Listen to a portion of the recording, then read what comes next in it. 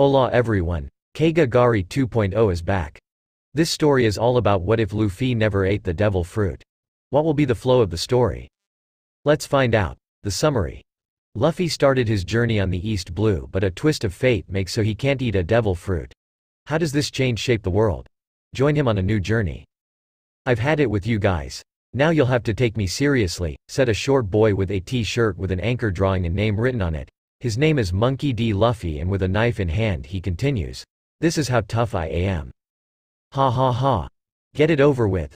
Whatever it is, said a man with a straw hat on the boat where the boy is about to pull his stunt. He has red hair and 3 scars over his left eye. His name is Shanks and he is amused for now. Around him the crew on the boat watch, excited to see what the boy is about to do to prove that he can go with them on their adventures, for you see they are pirates. The kind of pirates that like to party, explore, and, some would say, mostly they are harmless. The mood around is joyful when suddenly the Luffy stabs himself below the eye, making all around him flinch for the size of his stupidity. A toast to Luffy's courage and to our great voyage. A bit later you can see the pirates in a tavern located in this humble village called Fuchsia, and it's a party, give back my meat, that pirates can truly enjoy with lots of rum and fights. It didn't hurt a bit, says the boy, but to any paying attention the tears are fighting to leave his eyes. The wound is covered with a band-aid and his smile is still happy even if he sweats by the pain. Liar, that was a foolish thing to do. Shanks is not amused anymore as before. Some would say that he's the influence that made the boy pull that stunt. The bad kind.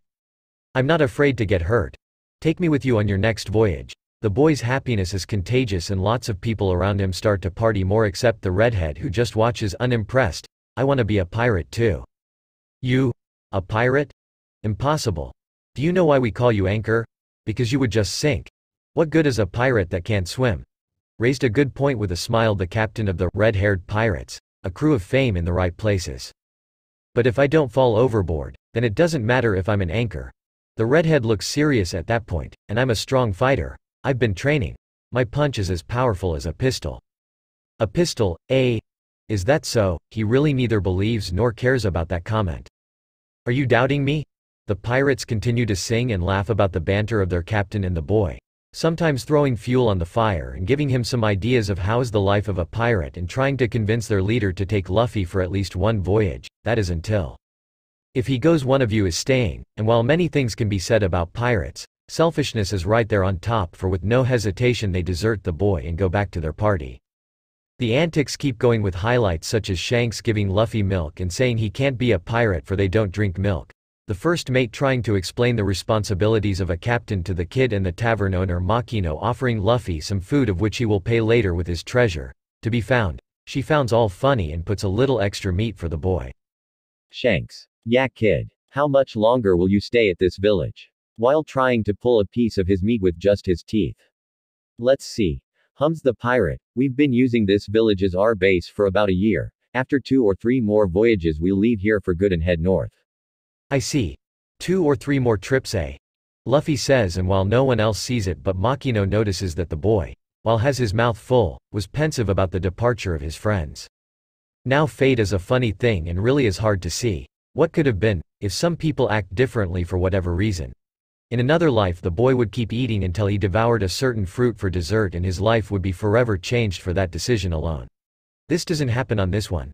Some of the beats are the same. Mountain bandits come to the bar. They are rude. They waste a bottle of rum and then they leave calling the pirates cowards, and that is it. HMPH. To go find a real role model. Luffy is about to storm off, frustrated for the lack of a will to fight from the pirates. Shanks calmly holds his army. Luffy, I know you don't understand right now, but a reason to fight is as important as the fight itself. Tried to explain the pirate with a smile on his face. Now calm down, sit for a bit, and what's that on your hand?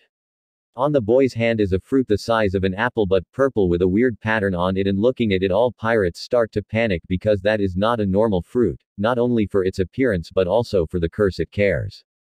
Captain on his hand is that, spoke in fear a pirate with a really long nose. Shanks suddenly grabs Luffy by his shoulders. Luffy, please tell me that you didn't eat a single piece of this fruit. This is really important. He was trembling in worry for the boy. What? No, why? Is it poisoned or anything? The boy was curious and confused. He was about to eat it but didn't have time for that. Sighing in relief, the redhead relaxed, took the fruit from Luffy and started explaining. Luffy, this is a rare fruit from the sea and it was a curse on it. Its name is Gum Gum fruit or Gomu Gomu no Mi. There are a lot of those from the oceans that we came from and for whatever reason, this one was hidden in one of the islands that we visited the other week. Getting a chest from one of his companions, the captain puts the fruit in it and closes it, keeping the chest on his lap while he explains, there is a legend that this fruit was made by the devil himself. The devil? He is real? Asked the kid more curiously than he should. Can I meet him? Laughter goes on all the tavern with that comment alone, and the captain continues his tale. I never meet the guy, but here is how they work. You eat one fruit. You gain the power of that fruit in return for never being able to swim again. Thinking a bit, he continued. Some say that those who eat one of there are cursed by the sea and hated by the gods of it. There are many tales of why and its origins, and no one knows for sure why this happens, only that if you ate this one, for example, you would become a rubber man, and just by having your knees in the water on the ocean would make you weak. Why would anyone want one of these fruits then? Why do you have it? Asked the kid, still a bit mad but more curious than anything. Yes, there are downsides, but some of these have huge powers. Tried to explain Shanks. Like, let's see, oh, what about one that makes earthquakes, said the captain. Oh, I know one, using light to shoot lasers. What about turning into sand and using it on attacks? Wanna know one that I wouldn't want to have? The human fruit, would have to be really unlucky to eat that one. More and more pirates start to cheap in on devil fruits and their powers, from the simple ones like controlling your shadow to the ridiculous like turning into some kind of burning bird. Luffy wonders if it's for eating. Fine, you don't fight, you don't take me seriously, I'm done. Then the kid storms off, not believing in the pirates and their strange stories. Luffy. Let him go, Makino. Shanks continues to clean the damage made by the bandits with a smile. Let him be a kid for a while longer. Only adults should worry for complicated stuff. His crew moves to help him clean the mess and to prepare for tomorrow's voyage. The pirates were out of the village when the bandits decide to come back and insult them. Luffy, missing his friends, insults Higuma, 8 million dead or alive, the leader of the mountain bandits, not understanding yet that every action has consequences. Kid, you are really an idiot, aren't ya? Higuma watches as his men keep beating Luffy without restraint. Kicks, punches, anything, boys, no rush, have some fun until this brat learns some manners. One of the bandits stomps his chest with enough strength to make the boy scream in pain while his tormentors laugh. The villagers, common people, hide in their houses afraid. Some want to help the boy, but there are at least 30 criminals attacking and all of them are fighters. There is nothing they can do. Pain runs through his body, but his eyes keep looking to the leader of the bandits, defiant. Back. Is the brat saying something? Higuma asks, stopping his man laughter, or ya apologizing? If so, I can be merciful if you beg, taunts the bandit. All is quiet, and then, I said take back what you said. Even hurt and bleeding from the beating, the boy's declaration is strong and determined. He will not allow the insults to his friends go unanswered even if afraid. Shanks is a better man than you, he isn't a coward or weak. Take that back. Luffy stops to take air after screaming with all his strength, then all the bandits start to laugh harder than before. You are an idiot, says Higuma in between his own laughter, and looks like need to learn your lesson. Come and get me. Even on his back, Luffy still goes and insults the man. Fine, I will apologize. Faking a look of regret, the bandit draws his sword. In a letter written from your blood, so don't move now. Now I would recommend you to stop before you make me even more mad, said a voice. It was a strong one and not coming from any of the bandits. All turn to look at the side to see the pirates coming as a group, all armed and looking ready to fight. Ah, here you are. Give me a minute, will you? I promised this kid to write a letter with his blood and I kinda need a bit more. Taunts Higuma with his men also getting ready but more confident in their numbers. It was a 30 versus 16 situation after all. With his eyes covered by his hat, Shanks starts to talk, every word a little bit louder than the last. You can insult me, call me coward, spit on me, I will laugh off all that. But you never, and I mean never, should have hurted my friend. There was something on his voice, on his posture, relaxed and with a hand ready to draw his own sword, that looked terrifying to the bandits and they hesitated. But it's too late now, for no mercy was granted or quarter given for red hair. Shanks, 4,048,900,000 dead or alive, has no need for his crew to fight. He is angry and all happens in a flash that Luffy and the villagers barely could see or understand. How could they, since these pirates have never acted with cruelty or malice before? See. It happens on seconds. The pirate draws his sword and cuts two bandits mid-draw, with a third that was behind also being taken down with no mercy. Advancing without losing stride, he stabs the next two in rapid succession to get to Luffy, picking him up and then retreating, bringing down the one that had his foot on him with a kick, using just a hand for his saber while the other holds the boy close to his chest.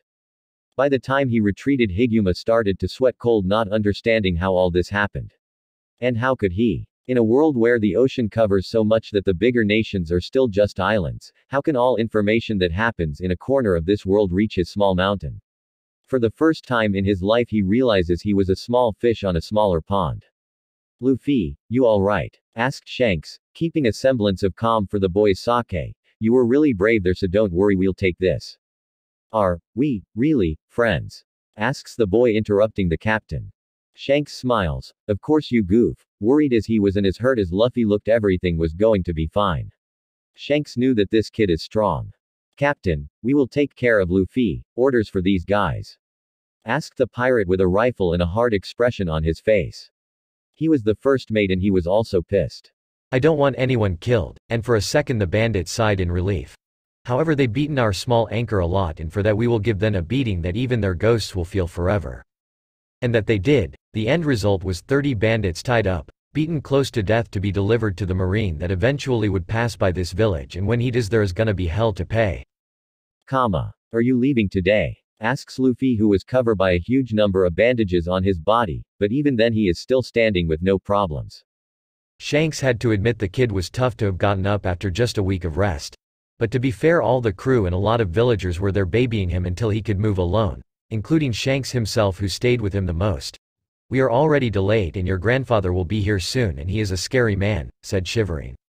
Also shivering a bit, Luffy could only nod. I'm going to miss you all. Looking to the boat where supplies for the trip were being transported. Not gonna ask to go again, little anchor. The smile on Shanks' face almost looked like he wanted to pick a fight.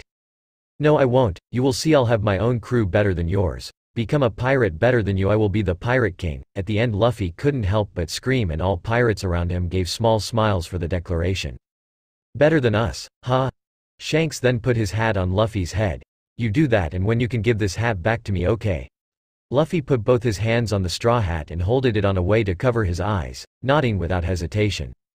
While the redhead walked to his ship, Luffy couldn't help but ask, Shanks, all you told me was true, right? I can be even stronger than that loser if I use my will, right?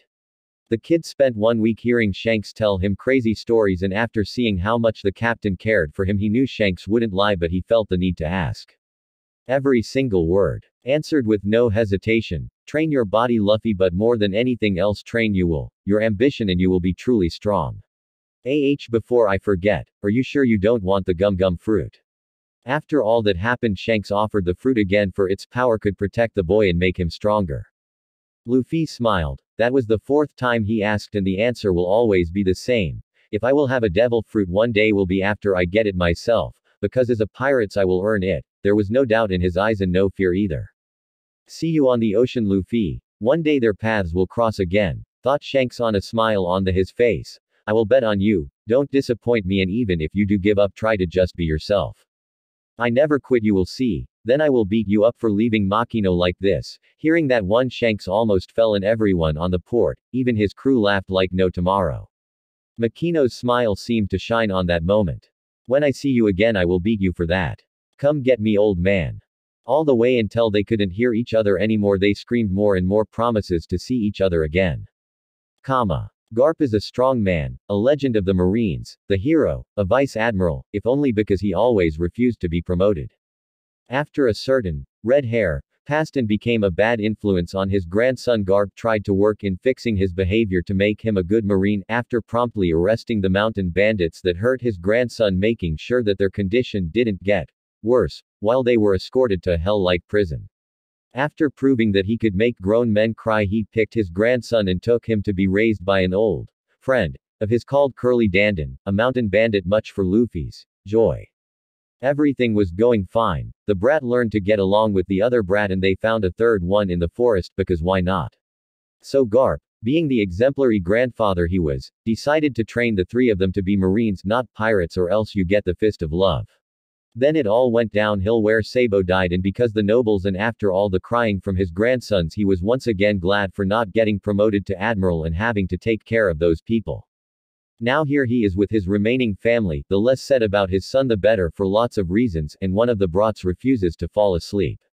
Ever since his time with the redhead pirate, there is a thing Luffy does every single day, that was to try and figure out how to use his ambition to get stronger, for apparently that pirate couldn't keep his mouth shut about some dangerous stuff that he would teach if they became Marines where he could protect them. Good thing, Red Hair didn't have time to give an appropriate lesson, but seeing Luffy punching trees like an idiot every day stopped being funny on his 10th birthday. Luffy, what are you doing? He knew, but he needed to see what Luffy thought. Trying to break a tree with a punch with my will. Well, at least he wasn't trying to do it with his mind alone, and that will harden his bones because he is being careful, maybe after having broken his hand at some point. Ironically, that is what is holding him back. Well, time to give him a bone. Luffy, while I don't like all that pirate told you and hate that I could get here faster to teach him some stuff myself, the memory of his time with Higuma makes him wish to teach Shanks just a little more kindle, but still, you are doing it wrong. That is not how you train your ambition. Luffy stops and turns to look at his gramps. Dayton house is all dark and they were the only ones awake at that hour. And the boy is already used to sleeping late and waking early to train with Ace. And how would you know that? Garp hits Luffy so fly for him on the head. Are you really going to listen to a pirate more than your gramps? Yes. He was hit again. You fool, I will let you know I am a legend on the Marines, and if you join I will teach you how to use hockey, bragged Garp in a tone that made it sound like he knew what he was talking about. Hockey. Gramps, I want ambition. It's the same thing. How? It's different. Officially there are tons of islands with different quirks for our language, and technically the name hockey has more meaning in. I lost you there, didn't I? Finally Garp notices that Luffy is back at punching the same tree. Okay, fair enough. A demonstration then. Step aside, brat. The hero steps forward in front of his grandson and the boy can only watch as Garp pulls back to punch, and then he stops suddenly. Gramps, what happened? Is something wrong? Yes, Luffy, it is. Looked around with a serious face. We should do this far away from here because if we don't we will wake everyone. Quote. K. 10 minutes later Garp stands in front of another tree almost the same as the one close to the house of the Dayton family. First a normal punch, then he does it on the center of the tree and it falls broken in half, the place where the fist hit clear to see. Whoa. Is that ambition or Hattie? He gets hit again. Idiot, it's hockey, brat, and also no, I said this was a normal punch, the result of years of training, discipline, and something that anyone can do with time, and while the same could be said about hockey, anyone can learn with time and patience. He stops to see if his grandson is still paying attention. Surprisingly, he was looking more interested than ever. Hockey is harder to learn and even harder to master. Buet, I'm not teaching you anything else about that.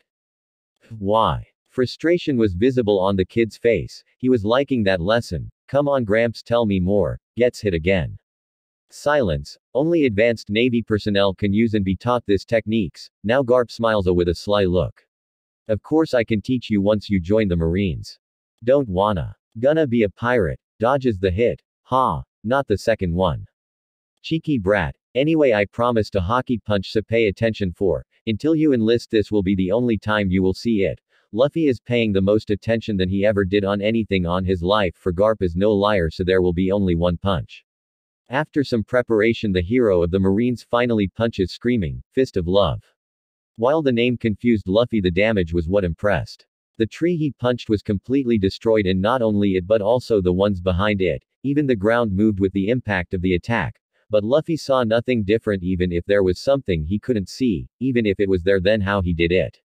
The boy wasn't the best at thinking and he knows it, but when he wants something nothing can stop a strong enough will. Please Gramps, do it again. I said once, brat, and I did it. Garp prepares to go back to bed. Soon he would leave again, and that may have been the only time he could show the boy the power of hockey. Maybe now he would join the Navy to grow stronger.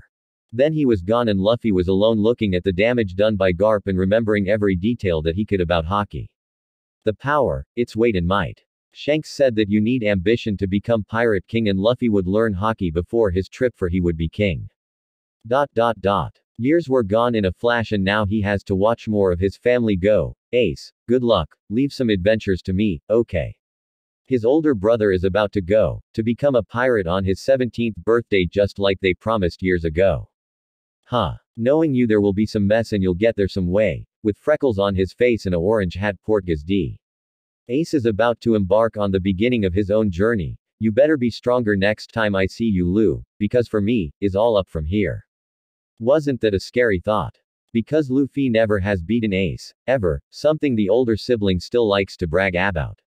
Luffy insisted on the hockey thing, still working on that while Ace got stronger focusing on what Garp taught about the body to them. Funny how the old man never mentioned hockey again after that night. Hey, Luffy, are ya there? You didn't fell asleep on my departure, did you? Ace's smile was really teasing because both of them know he is the one who falls asleep on this events. Hey Dayton, keep an eye on my idiot brother here, if you can that is. Huh. You are still here. Get going you brat. I'm happy to be rid of you, the big woman said, but her tears implied otherwise, the members of her gang keeping her from storming off after the man, either to beat him up or stop him as anyone's guess. Huff, fancy that. Anyway Luffy, I'm going now. When we see each other again we will have lived our own adventures, so let's sit down and trade stories, won't we? The smile on the brothers' faces said it all, yes they would. Makino then comes forward with a basket. Here are some treats for the trip. And do keep in mind to be respectful to your elders. The mayor a few feet behind her scoffed at that one. And please don't forget to visit once in a while. We don't need another pirate coming here to bring more shame to the village. The mayor hits his cane on the ground. Besides, Garp is going to throw a fit once he hears Ace left. Speaking of the devil, I better get going before he shows up. Jumping on the small boat he unties it and kicks the port to push it. Raising his army he screams, I'm gonna miss you guys. Dayton, it has been fun living with you, and Luffy, I see you on the sea. Ace's boat starts to go beyond the horizon and, much like Shanks, he leaves with the sight of his smiling brother and the screams of goodbye from him and the rest of his family. A few days later, is night and Luffy is getting frustrated. He keeps trying to get hockey and imitating his Gramps punch. He couldn't forget the move, the pressure, and at this point he can break a tree with a punch, but it barely falls and the damage isn't even close to his Gramps punch. Every day for years, remembering every bit he could about that night, every detail he could, and nothing came from it. He knows he is stronger. Even if Ace always won their fights, he trained more other stuff while Luffy focused on hockey, and now Ace is gone. Suddenly he stops his punches, the tree broken in half but not much more. With his brother gone he had no one to spar with, to train with. Sure, sooner or later Gramps would show up, but he refuses to show or teach more of hockey. Now Ace will go and grow stronger on the sea while he stays here and just waits his turn to go, unless his Gramps decide to teach him more. Sitting on the ground he picks his hat and looks at it, remembering his promises to Shanks, that time he almost died, and how pissed he was for his weakness. It was annoying to not be able to do anything, just like now. Maybe he should go to bed for the night and tomorrow try to train in other ways, or look to the forest and try to find a fruit to eat. Then he stopped. I will grow strong on my own. I don't need a dumb fruit, remembering Shanks' offer and almost wishing to take it was the last straw. He got up, put his hat on his head and stood in front of a rock bigger than a house and just stared at it. Then he closed his eyes, remembering Garp's moves, but this time he changed it. When pulling his arm back he holded the other on the front, palm open almost as if aiming. I'll do what I want, even if it kills me. And what I want to do is grow stronger. Stronger than anyone. I will bet this arm. If it breaks, then I will give up my dream. I will bet all I have on this. Same way when he stared death on the mountain bandit's sword, same way when he proclaimed that he would be Pirate King, he put every wish, every dream on his arm in that moment. This punch is stronger than any pistol In that moment, before his fist met the rock, a door opened. Was it on his mind or his heart, maybe his soul? He didn't know, but he felt something shift from the tips of his toes to his arm, and he saw as it suddenly looked black. Then it made contact with the stone and it shattered. After coughing a bit of the dust that got blow from the impact, Luffy looks at his arm stuck on the rock. It didn't hurt, says the boy before he starts to dance with his arm still stuck on the rock. So happy he was that he couldn't stop himself from laughing. I did it, I did it, I did it. Then he notices his arm is stuck and pulls it out with some effort. Looking at his fist, he tried to make it black again but couldn't for a minute, until he did for a second before it stopped. Still not as strong as Gramps. He said with a smile, But I can grow more still, and walked up to bed with a smile on his face and ideas how to start training more the next day.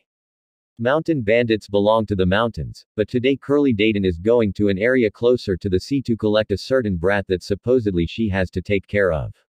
Ever since his brother left 1 year ago, the kid has been running out early and coming back late close to the night, and sometimes even when all were already on bed, always with a dumb grin on his face, the same excuse every time: training. She huffed. Maybe he is excited by the idea of leaving. She murmurs, a bit sad that her last brat will soon leave, but also happy that Ace's departure didn't beat his joyful mood. The problem? He is disappearing every day, and while he and Garp had a bit of a fight with shouts about Marines and pirates, as usual, but no fists for once, a few months back, that made Garp leave to his job earlier than he should with a strangely pensive face, he is also making Dayton worry. What is the brat up to now? So today she would find out what Luffy is doing all this time. First step: talk with Makino, for the boy would go there almost every day, either to eat there or hang out with her for a while. She said that he would be around here, in the middle of the mountains between the center of the kingdom and the Fuchsia village, and even then she kept moving closer to the sea. If he wanted to swim, he could have gone to a lake, so why did Luffy came here? Suddenly she hears a roar and runs towards it. Worry starts to work on her face the closer she gets to the ocean, and then she sees a red button shirt, sandals and a straw hat on the ground and starts to get more worried, looking around frantically trying to find her charge when, suddenly, a brown sea king emerged from the water, roaring more and shaking his head almost like trying to shake a bug. She gets ready to run when she notices that Luffy of all people was holding the Sea King by the nose, laughing like a madman until the beast jumped in the water again, and she could have swore 10 years of life have been taken from her in less than a second. And as she was about to jump on the water, Luffy simple swims to the shore with a smile on his face. Her jaw dropped. He had not even a single scratch. Luffy, did you just wrestle a Sea King? Maybe a dumb question, but she needed to be sure this was not an hallucination. Hey Dayton, what are you doing here? He asked while getting back on his clothes without drying himself first. Luffy, answer the question. For some reason a shadow covered her eyes while she stood rigid as the boy approached. What question? Taking a deep breath she repeats, did you just wrestle a Sea King? The woman is really losing her patience at this point. With a vein popping on her head, she knows that if she was weaker her heart would already have given out due to stress. We were just playing, not fighting. Turning around he talks a bit louder, isn't that right, Spot? She looks over his head and swears that the Sea King was sweating cold before it took another dive. This time he didn't came back. Playing. The bandit felt as if her soul was about to leave her body, and his name is Spot. Well yeah, we do this almost every day. He lives in a cave below where we are standing right now, and since he is the biggest thing around here I need his help to train. Finishing buttoning his shirt, he puts his hat on his head, still smiling like a loon, looking as if he just didn't fought a monster but played with a dog. And you name it, Spot. She is not going to live long if he treats this as normal. Luffy, who under the heavens plays with a Sea King and then names it Spot. Yep, not normal at all. She is gonna to get an ulcer if this keeps going. Well, I named him before we started playing. We fought first and I won. Then after a few days he came back for a rematch, but he wasn't any stronger, so I beat him up again, and when I noticed he lived around here I moved my training ground here permanently. Looking around she could see lots of broken rocks and some tree logs that may be used as weights. Luffy, are you telling me that you miss Ace so much that the only training you can do is with a god-forsaken Sea King? For a moment both are quiet while Dayton takes some deep breaths and tries to relax before she passes out of rage or worry with this moron. Was that what you fought Garp about? Maybe even he had limits. Luffy looks at her confused. What are you talking about? He loved the idea, because of course he would. We fought because he didn't want to teach me more about hockey. That thing again that the boy talks about since he was little. Before it was ambition, something to be respected in a certain measure. Everyone thought he was talking about getting his wish of being the Pirate King, but then Garp said that name to him and supposedly as a technique, but she never saw he doing anything special. Sure, he can break some rooks and knock down some trees, but she never saw much use if not to get some wood or construction materials. Closing her eyes and trying to avoid a headache, she tries to reason with the boy. Look, I get that you are trying to get stronger, but there are safer ways to do it. She starts to turn around. Now let's go home. We can hunt something on the. There aren't. Huh? She paused, looking back to see his eyes covering with his hat. He looked really serious at that point, but there was also melancholy on his voice. I can use hockey now. He starts to walk closer to a mountain to the side. After I got it, I asked Gramps how to get better with it, how to grow stronger. He pauses looking up, either to the sky or the cliff above his head. She notices him getting in a punching position, turning his back with the left arm while getting the right one on the front. Then he shifts his footing a bit and changes the position of his left so that it looked like he would do some kind of uppercut. She turns around fully and is paying attention but didn't see anything special. Then he punched. Rising Hawk. The impact was loud and she could only watch as part of the mountain up until the cliff was destroyed with only some small stones surviving to fall like rain. Now the side of the mountain looked like lightning had hit it. Hockey gets stronger the more I push myself. Without a challenge I can't grow and I already have beaten all animals in the forests and now only Spot can compete with me. Her jaw had dropped for a second and she couldn't help but think that he was not a brat anymore and maybe this island is too small for him, then why not leave already to be a pirate? She would miss him but if he already outgrow this place then it may be for the best, even if he is young. Younger kids have made their way into this world. Ace has only a year of advantage. You could caught up, maybe even beat him this time. Because that was not a normal punch. She don't get what that hockey is about but if it can make you do that then she wished she had it when she was younger. Maybe then Garp wouldn't blackmail her, or would arrest her for good so better not think about it. Can't. He smiles at her with his dumb smile. I need to wait 2 years still. We all promised to become pirates at 17. Right. That promise between 3 brothers, she had forgotten that was the reason why it took too long for Ace to leave. Now, he loved his brother and the rest of their little family but he always felt like a caged bear, depressed and missing the woods where he came from. Looking at Luffy right now she also see a caged beast, a caged tiger born on a zoo but, for whatever reason, knowing that he didn't belong there and while never had she gone to a zoo before, she knows instinctively that an animal like that either will break out or die if kept in a cage like this. He doesn't want to hurt his family. She realizes, he could have asked for a spar with someone here or even picked a fight at the towns but he decided on a Sea King because, with that punch, he wouldn't have a challenge unless the opponent was way stronger or tried to kill him. He wants to grow more. He hungers for it. How can she help? It's not like she can get a bunch of bad people for him to fight. I may have an idea that can help. Luffy tilts his head while looking at her and while she is going to regret it she smiles for this is a way for Garp to get his wish. Luffy was going to beat some criminals anyway, just not as a marine. Look mom. Is the ocean, exclaimed a excited Luffy while standing at the side of the ship together with a couple of other passengers some amused by the kid's attitude while the crew of the transport ship can't help smile for the mood was contagious and every sailor started to sing, a mate on the docks. You know we shouldn't be attracting attention, said the huge woman with a scarf on her head, sunglasses and a dress covering her pants and weapons, while Luffy needed a black jacket to cover the muscle on his arms for even if the straw hat made him look like a simple boy the moment people paid attention they would notice a body made to fight. She also needed to be careful to make sure no one recognizes since this ship was leaving the Goa Kingdom.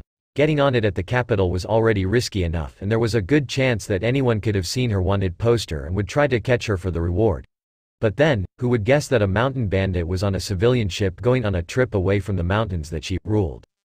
Remember the plan brat, don't attract attention. Then we are going to wait for the night in a few days, steal a boat and go for one of the smaller islands in the area.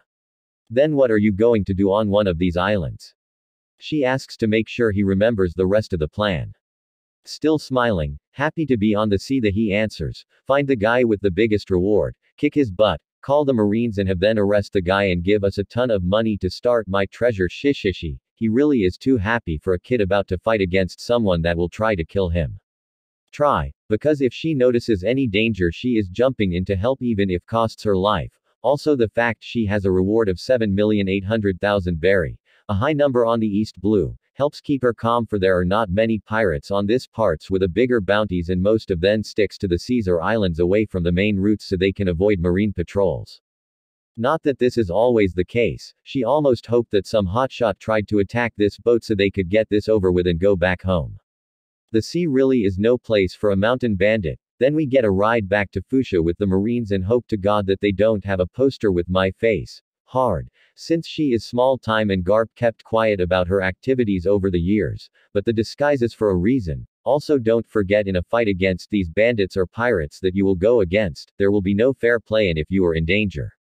I know you will help. Don't worry, I won't lose. Not if I'm going to be. She put her hands on his mouth, but fortunately no one was finding strange a mother punishing her son, anticipating that he would say something dumb. You're not a pirate. You're a innocent kid on your first trip, and for the duration of this trip don't say that out loud. She whispered, looking at him straight on his eyes, because while a big woman punishing the unruly son doesn't attract attention, the word pirate would always do it, and with that there will be a bigger chance of them, more realistically her, getting caught. Remember, we are just on a vacation trip, nothing else. Then she takes her hands from his mouth. Don't worry, Mom, everything will be fine. He smiled, confident that all would work it out. She really should have taught him more about planning, but even she is not that good at it. And what did I tell you about calling me mother?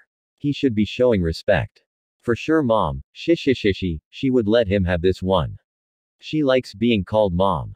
Arlong is having a good time this week. Everything is going perfectly. He heard that his little human came back from another of her expeditions. Soon she will have to get ready to make another map of this islands too for a new associate, so he access to the best routes possible. Today is tribute day, where his fishmen are going to collect the tribute for his protection. And yesterday he had such a great time dealing with the new marine captain of the district and his new friend, a gentleman named Nezumi, who knows a good deal when he sees it.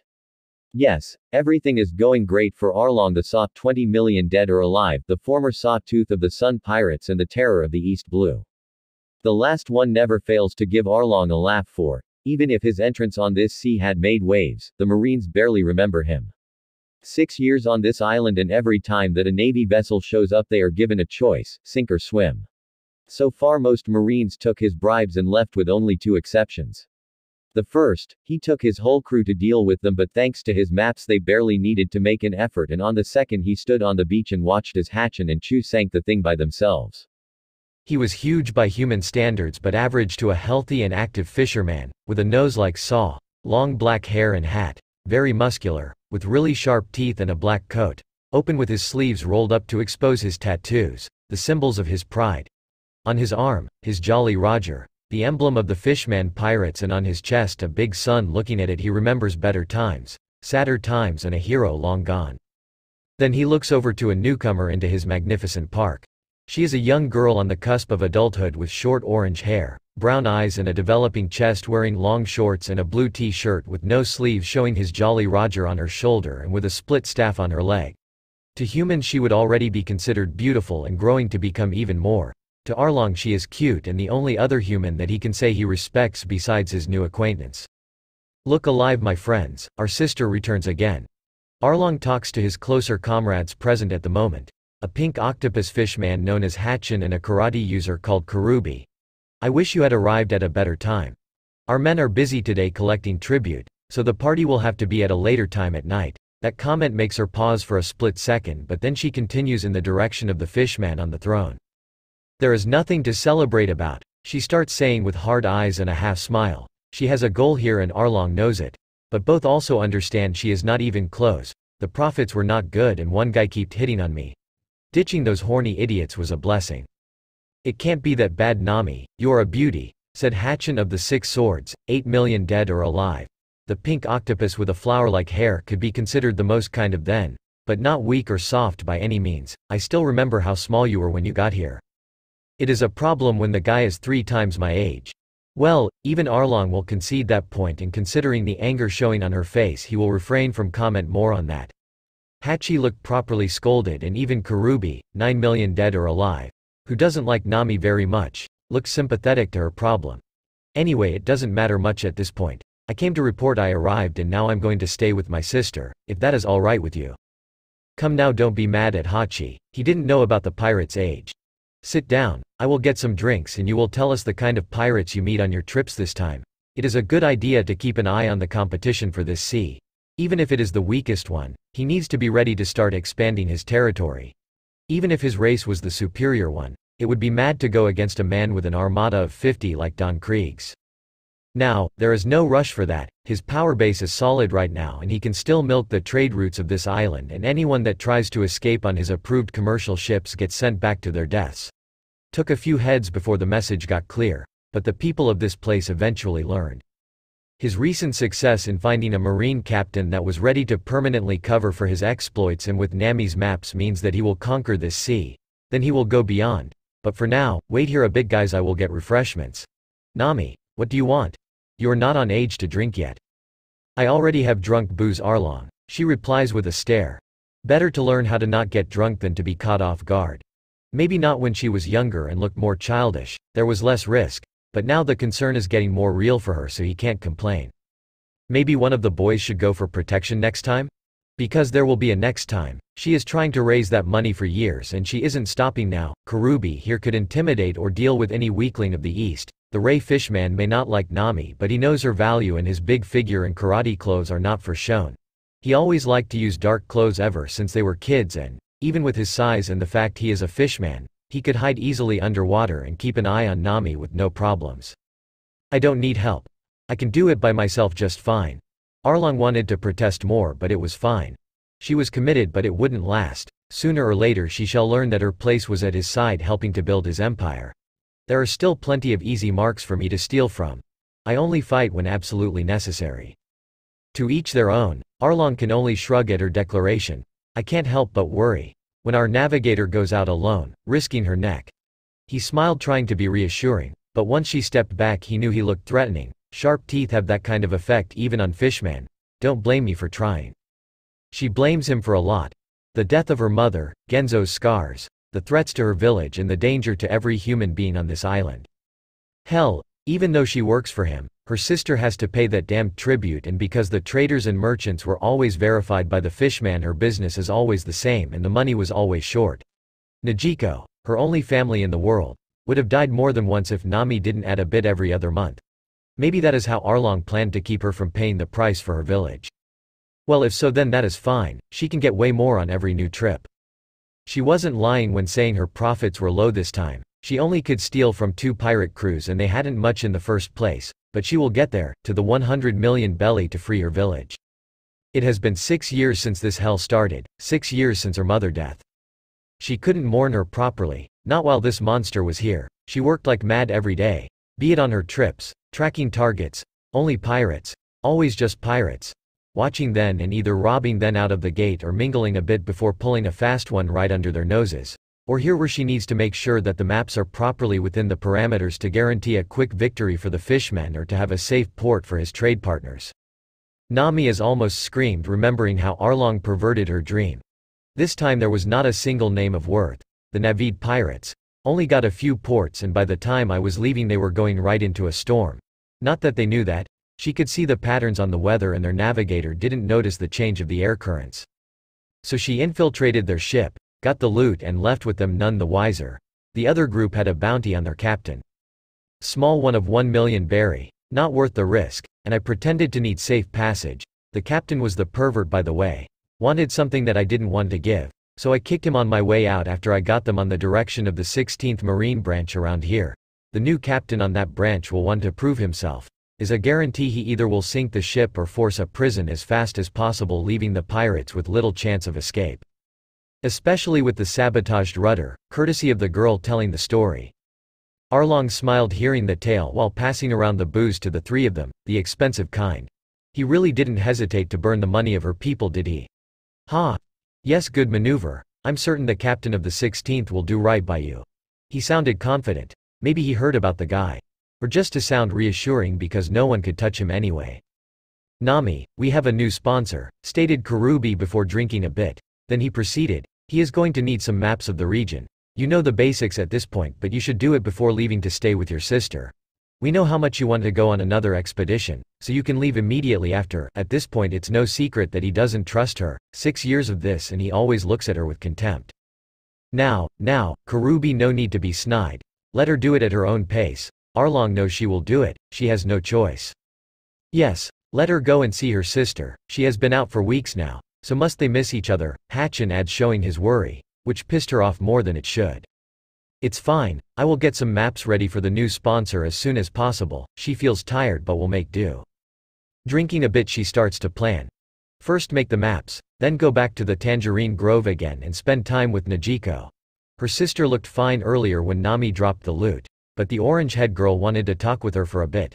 It's the highlight of her return to her home village.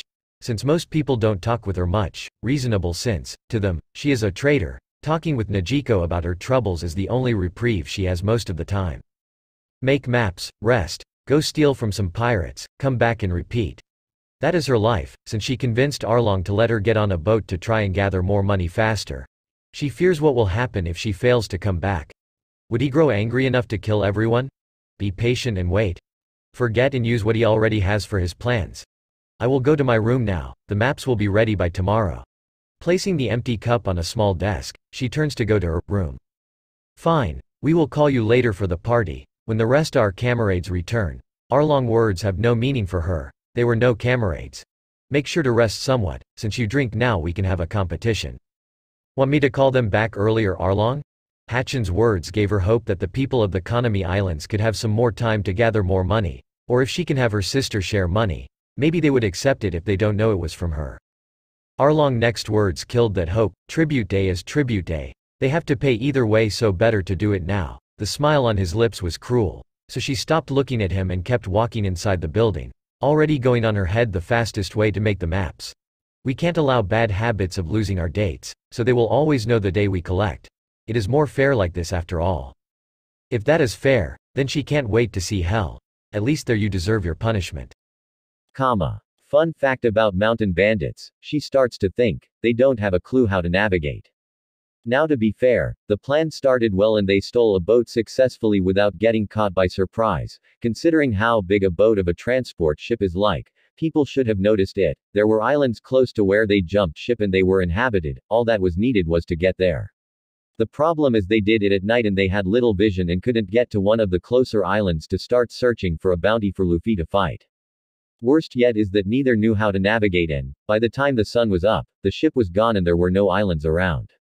So for the next 3 days they used the oars to try to find a place to port, all the while fighting against the currents, and trying to save the supplies they had, a lunch Makino packed for Luffy and some stuff Dayton stole from the ship out of habit.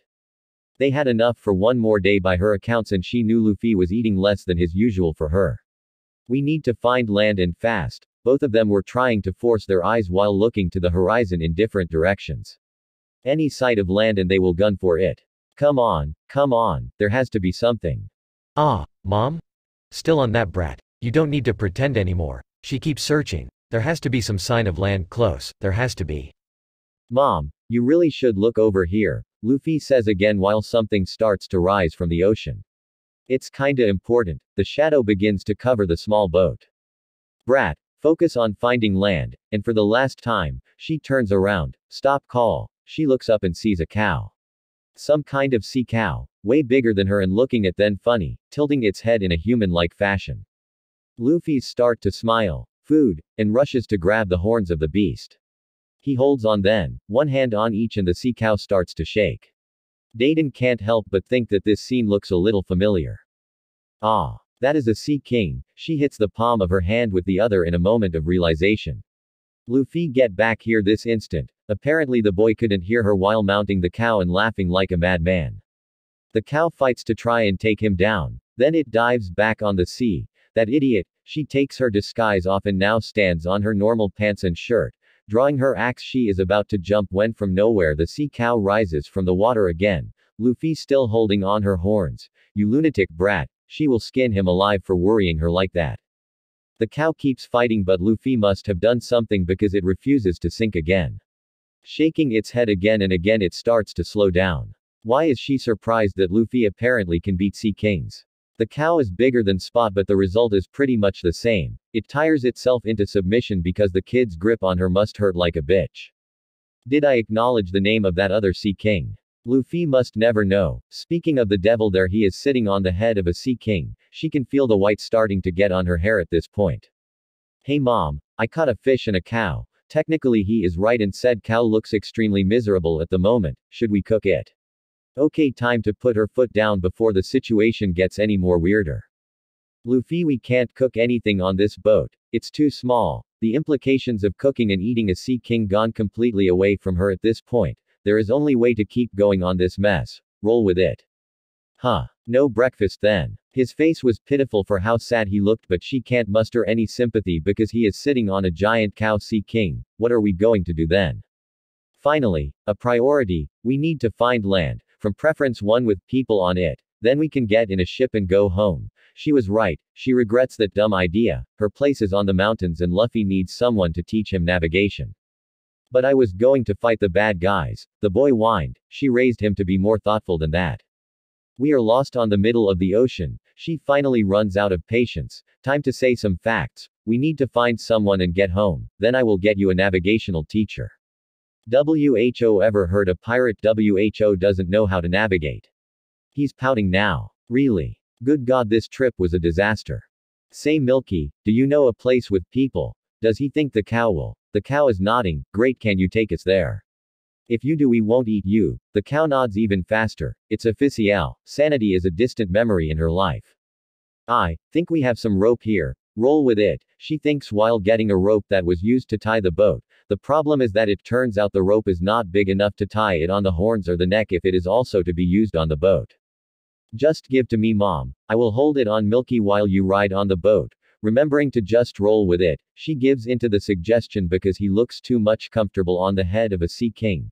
Tying the boat and throwing the rest to Luffy, he goes a bit down to the back of the cow.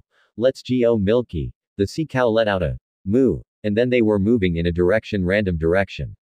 All the while Dayton can only ask herself if they were really going to an island or if the cow plans to hit then on some rocks and call it a day. That lasted until she noticed the coast of an island and, better yet, there was a village at sight, they were safe. Finally the day is starting to improve. But entering a village by Sea King is not a good idea. Besides the attention, people may panic and someone may get hurt. Not that she cares, but Luffy would, so she said out loud. Luffy, we should land on a more deserted place. People from the East Blue are not used to sea kings appearing on their shores. She doesn't know if that was accurate, but it is a safe bet since the beasts usually stay at a certain distance from the shore. If we can't, we should ditch the cow now and just row the boat for the last stretch. There now it's his decision. They can risk going with the beast or not. Either way she just want to get to land, go home and never get on another ship for the rest of her life. Okay. Milky, stop right here. It stops slowly. Either he is really good with animals or the cow is really smart. Possibly jumps back on the boat, turns around and looks back at the Sea King with a face of sadness. Milky, we have to go our separate ways now, so please go to a better place, a place far from here with plenty of food and friends for you to play with. He covers his eyes with his hat and turns around, but before he can position himself to start rowing, the cow hits him slight with its nose. Luffy turns around, and puts a hand on the nose. They were crying and he starts to pet the big nose that she can't help but notice it is as big as her. Then all of a sudden he stops, turns again and screams. Why are you still here? Go. This ocean is no place for you. Now the cow looks even sadder and starts to swim away slowly, turning a bit with its head before it got back to go away again when suddenly, Milky, I will never forget you. Go and be free. He shouts while holding his arms to the sky. The cow turns around, lets out a loud moo, and then accelerates towards the horizon. She can't help but think that the scene would look really good on a sunset. There was just a small little, tiny problem on all this. They meet this cow barely an hour ago. Taking a deep breath, she tries to just roll with it and row to the port and salvation. All that while Luffy sits down smiling, having said goodbye to an old friend knowing they will meet again. It was just an hour. How they got all chummy so fast after fighting for a few minutes. She is grateful for the timely appearance of the sea cow, but if there is a thing she misses more than any other on this trip was her sanity. She is never getting that back. Finally, after a few minutes going at full strength, they reached the port of the village and she couldn't help but getting on her knees and kissing the land.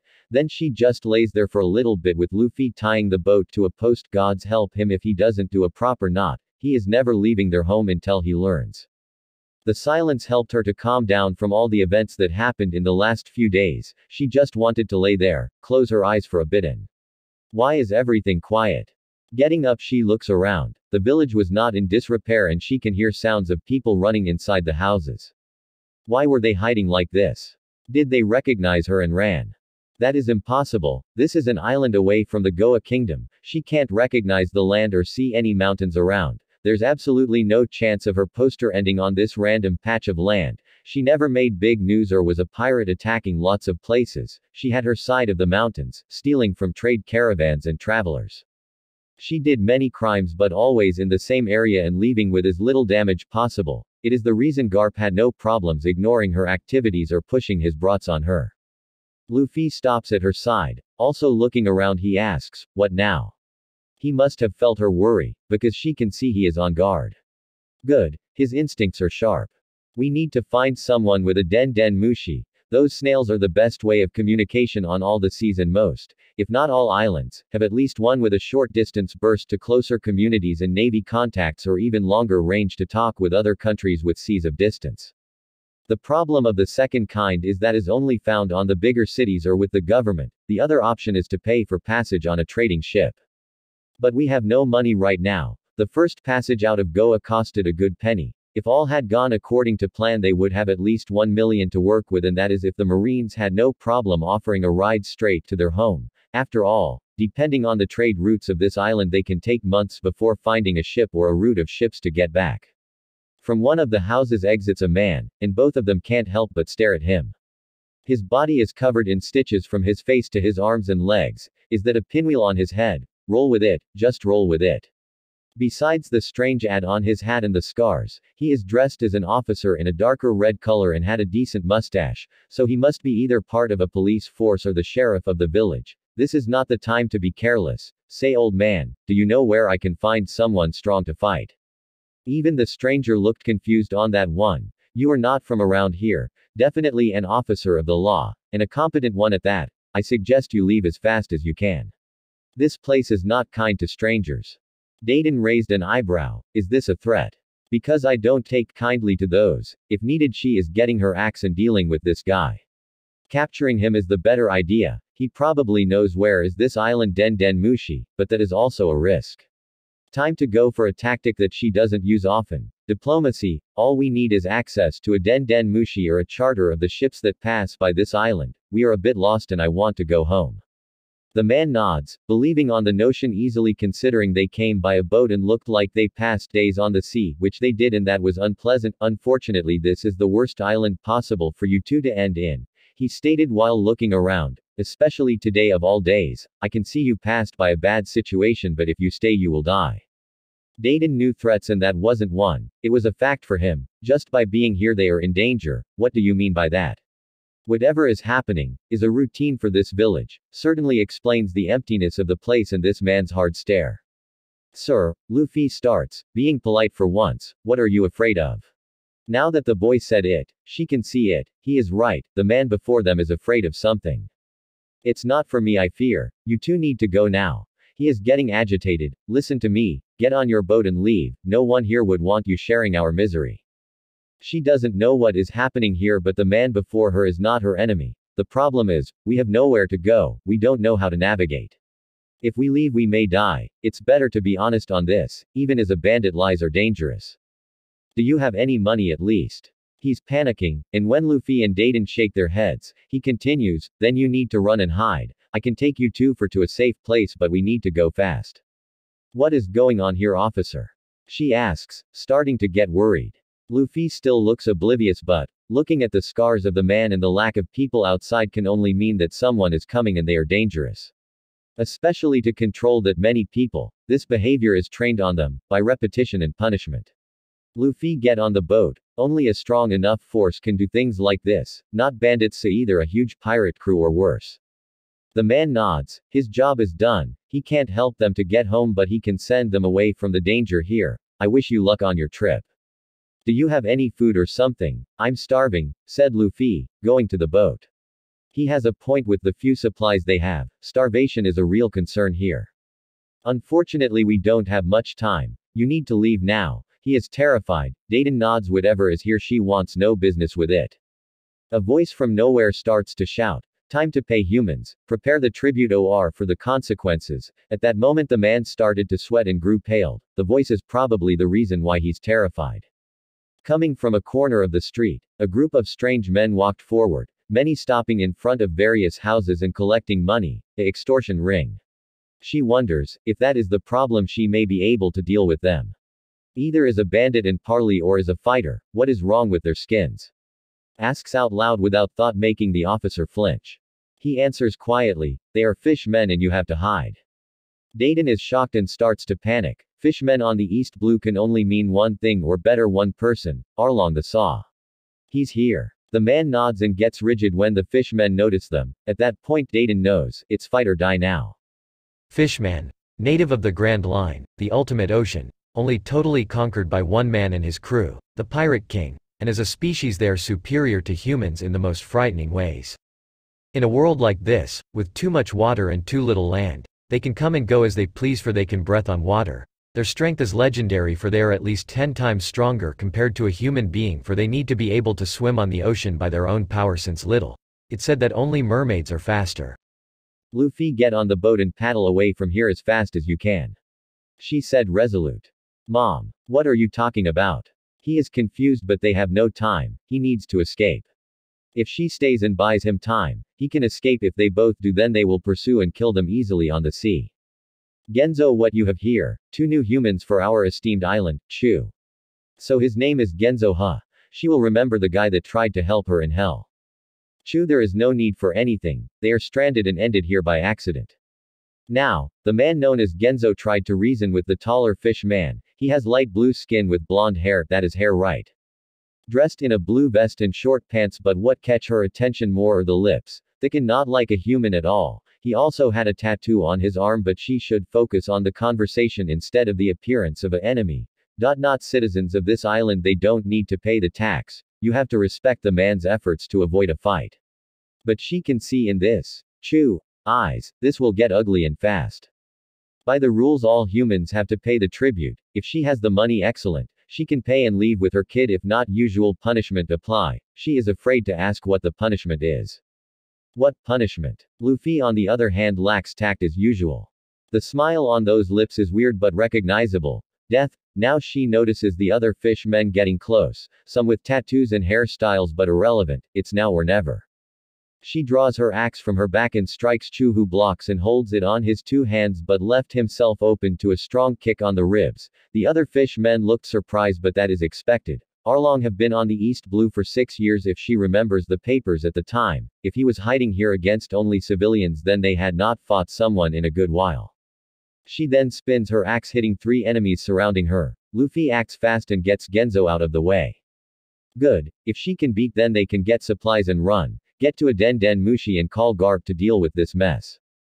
2 fish men on the front charge at her after her swing, and she punches one and swings again for the other. The first blocks the strike, but the second is not as skilled as Chu, and gets cut on the shoulder. Pulling her axe back, she tries to get hold of it while the first punches her on her belly. They are strong, but she can take a few hits, when another comes from behind and punches on her back. Falling to the ground, she rolls, dodging a 4th one that tried to stomp her. She keeps rolling until getting space to get up. Still on the docks, she has no place to run, and trying to hide on water is suicide. Mom! Luffy screams, and after getting some distance with Genzo, he prepares to double back to help. Luffy, they are not enemies for you to face. Run. She barely finished her sentence when they jump at her again. She fights, trying to maintain the distance, using her axe to keep the fish man at bay.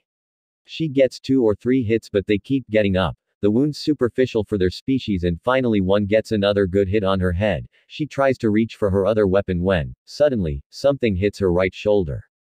The fish men stop pushing and get back a bit while Chu gets back on the fold. She managed to take only 2 down, with the other 2 still standing alongside their leader. Nice try, but a human can't beat us, Chu, and their numbers keep rising. The ones who were collecting the tribute before now stand behind their official. Be grateful, for Chu of the Arlong Pirates is about to send you to hell. Chu introduced himself. Chu, 5,500,000 dead or alive, and Dayton has no idea how he hit her from that distance. Now there are at least 20 of the monsters, and she can only hope Luffy had escaped. If you want to kill me, then try, but I will make sure to take some of you with me. She can't move her right arm properly and can only use her axe at this point, but she will buy her boy time. She feels awful, afraid, and regrets because it seems that she will not see him starting his own adventure. Sorry, Luffy, whispered her, ready to die. Some pirates started to draw swords and get closer, but she will fight to the end. She won't have to. From the corner of her eye, Luffy comes running and smashes his fist against one fish man, and the guy flies, hitting and knocking out 3 more. How you dare human, screams one of the pirates while Luffy stands in front of her. Luffy, I told you to run. He started to crack his fingers and glared at the fishermen, his eyes covered by shadows. Sorry mom, can't obey that order, and he charges at them.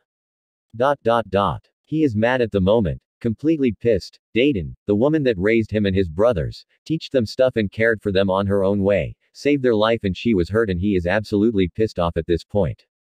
After putting the pinwheel guy that tried to warn them, Genzo, he has to remember the name of someone who tried to help, into a safe distance. He came back only to see his family getting hurt. When she screamed for him to run, he did for a second to get Genzo to safety, but now he is back, and the moment that she started bleeding he only saw red. His punch had no haki, because he needs to mind his stamina and he is hungry. Besides, there is another that he wants to punch more than the others with it, the lip bastard. Said lip bastard doesn't know how to keep his mouth shut. You just signed your own death warrant. He looks angry, but Luffy knows his rage is bigger. Get back, I will deal with him, chew. Come all at once, Luffy demands. What? I said, come all at once, he repeats, after I beat all of them I will break your lips. Huh. Is he an idiot? Said one of the other pirates. Lips don't break, dumbass, also you can't beat all of us, we are the Arlon. I don't care, he says calmly, until you hurt my mom, now I will hurt you. Luffy charges and pulling his hands back he starts to punch while he advances, attacking and running at all fishmen. Catching leaves, screams Luffy while punching at a fast speed. 1, 2, 4, 6, he keeps punching as fast as he can, hitting every opponent he can reach. Those that notice the onslaught retreat, but he is relentless, not stopping until the lip bastard is the last one standing. Every single pirate knocked on the ground, most unconscious, some awake but moaning in pain, and every single one of the with broken bones and bleeding. Chu takes a step back, he looks afraid. Good, wait a minute, we can negotiate. No we can't. In less than a second Luffy is on front of him and with back of his left hand hits Chu's chest, making him bend forward. When Luffy screams, "Gorilla Smash!" his hand turning black before reaching his face, and when he does the sound of the impact is high but not higher than the sound of Chu flying through a house, breaking in and out of it and ending on his back, knocked out, his face damaged to the point that you could say he did broke his lips and the rest of it too. Luffy has no time to think, he runs to Dayton. Mom, come on, I will help you. Don't worry, we will find a doctor. He keeps checking on her, trying to help her sit down and stop the bleeding. Idiot kid, I should ground you. Didn't I told you to run? She smiles, and he smiles back. They have to find a doctor for her, but she will be fine. Genzo can't believe on what he is saying. For 6 years the Arlong pirates have been invincible and dominated the Konami Islands without competition, ever since they killed Belmere, who was a marine officer of high rank, was killed, and he, who almost shared her fate, was cut so much his body is full of scars. No one challenged the fishermen. Arlong ruled the island and its citizens were forced to pay a ridiculous tribute to survive. But the worst thing Arlong did was capture and enslave one of their own, Nami, who made a deal with the pirate captain, 100 million belly for the freedom of her village, a ridiculous price, and her people can't help because every month he collects 100,000 for the adults and 50,000 for the children, and if you don't pay the tribute, death was certain. The people of the island live by scraps and fear, but Nami has it worse. But now the situation has changed. Most of the Arlong pirates are on the ground, vulnerable and beaten. The person who overcame them, a young man no older than Nami, sits helping his mother, who also managed to hold her own for a time, but it was this, Luffy, that demolished the fishmen. It's hard to believe such a strong person is so young. Now what should he do? Once Arlong hears about this, he is going to be livid. There will be hell to pay. There were two choices here. Turn them to Arlong or help them escape. They need supplies and wait. If they help, Arlong is going to kill the people from the village. Or he wouldn't. They didn't fought. They were paying the tribute as usual, and they just show up. If they help the pirates after the two left, they can't be held accountable. But then, from nowhere, Nako, a man with gray hair, eyebrows and a goatee with a mustache combo, passes by to the side of the pair. Not a surprise for, as the symbols on his clothes show, he is a doctor by trade. Getting on his knees with his kit, he takes off his sunglasses and starts to bandage the shoulder of the woman. Luffy smiles as he looks to be reassuring his mother that all will be fine even if the woman don't looks like she needs reassuring. Genzo, called Firine, a middle-aged woman of blonde hair, dressed in farmer clothes, her family was behind her and they were the first to exit their house after the fight. fair because it was their house that Chu flew by and their vegetables he was on. What do we do? Arlong is not going to like this, he is thinking about it. Across the street, coming from all the village because of the noise, lots of people started to show up. The few children, none younger than 6 for no parent wanted to bring to the world a child where there is such risk of death. The many adults and just a couple of teens, many died trying to challenge the pirates or trying to escape, all stare in disbelief and he is there with them not knowing what to do.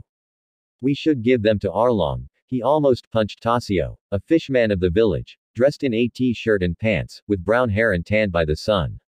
If we don't give up then we are the ones who are going to die. The murmurs don't take long to begin and even Genzo is confused. Can this kid beat Arlong? Fishmen are strong and he defeated 20 alone. Arlong lost almost all his crew except Hachin, Karubi, and Nami. The problems are the captain himself and the Sea King which patrols the area. Arlong is strong enough to beat the others for while their rewards are lower than the 10 million belly mark. Arlong is double that threshold. Making a decision, Genzo steps forward to talk with the family of 2. While I appreciate you beating these pirates, you better get going. Their captain is much stronger. Better to have them leave, blame the mess on the 2 and hope that the pirates get back up fast enough to inform Arlong but not enough to catch up to the mother and son. We can give supplies and I have a map that can take you to the next island but if you stay you will die. He knows he is repeating himself but he doesn't want anyone to die and these 2 got here in an accident, maybe their ship sunk. Better if they don't get any more involved in this problem. The mother nodded and looked like she was going to say something, hey can we eat first? But the young man interrupted, her speaking first and looking around him Genzo saw no one object. And nodded with some people offering to get some food. There are no restaurants in Kokoyashi, not since Arlong killed the last owners of the trade. Because when everyone was scrapping for money, eating out stopped being a priority extremely fast. The only reason why he, technically someone who can't work on anything other than guard the law, no other criminals besides Arlong but he can't fight him, is alive is because every month he could sign to get a check from the government, brought to the island by more bribed people, and has a decent revenue every month. Arlong would have it confiscated, every month, on the exact value of the tribute. The rest of his money he gives to the ones that sometimes can't pay, not much use to anything else these days. Since everyone shared the suffering and also shared the resources, they had. Soon potatoes, fish, rice and other types of food were brought to them. There was some conversation but no hesitation on feeding the guy who brought the pirates down a peg. Luffy then starts to eat and looks to focus especially on the meat while his mother, he should ask her name, also picks some vegetables and fruits leaving most of the meat to her son. Soon fast steps are heard and almost everyone looks to the side and sees a blue-haired woman approaching. She just turned 18 and just like her sister he loves her like a daughter. She grows more beautiful every day and he dearly wished he could give her and her sister a better life than the one they have on this hell. The only thing he is never certain of are her tattoos. She made them in sympathy for her sister, marked by Arlong. Then in a demonstration of love Nojiko had Neko make tattoos above her boson and on her right shoulder. Beyond all that she is the only one in direct contact with Nami. Nojiko, what are you doing here? I noticed that the collectors were late and since Nami came home today they won't. She looks to the side and see the damage done. The pirates beaten and with wide eyes she looks back at Genzo who can't help but smile a bit at her face. Genzo, what in God's name happened here? Telling her a short version, a mother and son pair drifted on the island and the son beaten most of the pirates on the island for harming his mother and throwing a punch so strong that broke 2 walls and a fish man's lips. Smiling at the thought, and now Nojiko can't help but just stare at the kid who is already on his 6th plate. Must have been days since he ate, his mother already full by the looks of it and resting while Neko check her for wounds and some of the village asked her how she raised her son. For some reason she looks embarrassed at the question and keeps looking around almost as if planning to escape something. After a while, and Luffy's 10th serving, Nojiko approaches, bends on her knees with her head on the floor. Please save my sister. Everyone looks shocked at her actions. Luffy stops eating completely. Nojiko, what are you doing? Do you want to kill us all? Someone demanded. He wasn't sure who as he kept his eyes on the blue head. Yes, Arlong will kill us all. We don't need their help, we can hold a little bit longer. More and more comments leave the crowd but the woman didn't raise her head. Luffy is just looking at her too while everyone is just commenting how much a bad idea that is. Finally Genzo sits by Nojiko's side and asks, did something happen with Nami? The second he asks the question, everyone stops talking. Nojiko finally raises her head and looks Luffy on the eyes. She then begins talking. She tells about Belmere and her adoption with her sister. She tells about the happy days with their mother and Nami's mischievous nature. She tells about Arlong's arrival and her mother's death. She tells him about the deal with Arlong and Nami's determination. By the end she in tears, and she wasn't alone. Many are also, but they had no choice. Arlong is too powerful. Every time she comes back she is more tired, more angry and more reckless. For the last few years since she started stealing from pirates, she started to get in more dangerous situations and is desperate enough to risk herself on them. How did he let the situation get that bad? The question repeats itself constantly on his mind while Luffy just sits there in silence. There are 58 million belly in my house. Everyone stands in silence at the value. It's all yours. Please save my sister. She lowers her head again.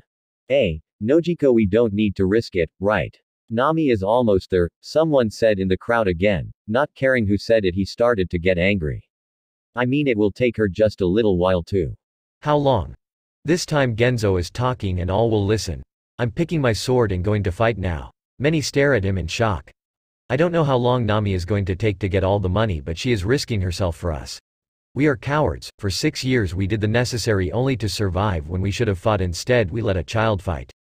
Luffy's mother then says, it doesn't matter to us, we are leaving. She gets up and everyone stare at the huge woman, taller than any of them by a good margin. I won't let Luffy fight against a 20 million belly pirate, much less a fish man and former comrade of a warlord.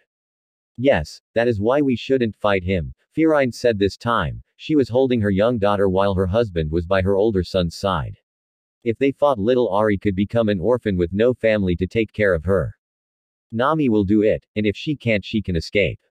Remembering Sam the drunk of the village, he raised his 2 daughters by himself and they left just before Arlong showed up.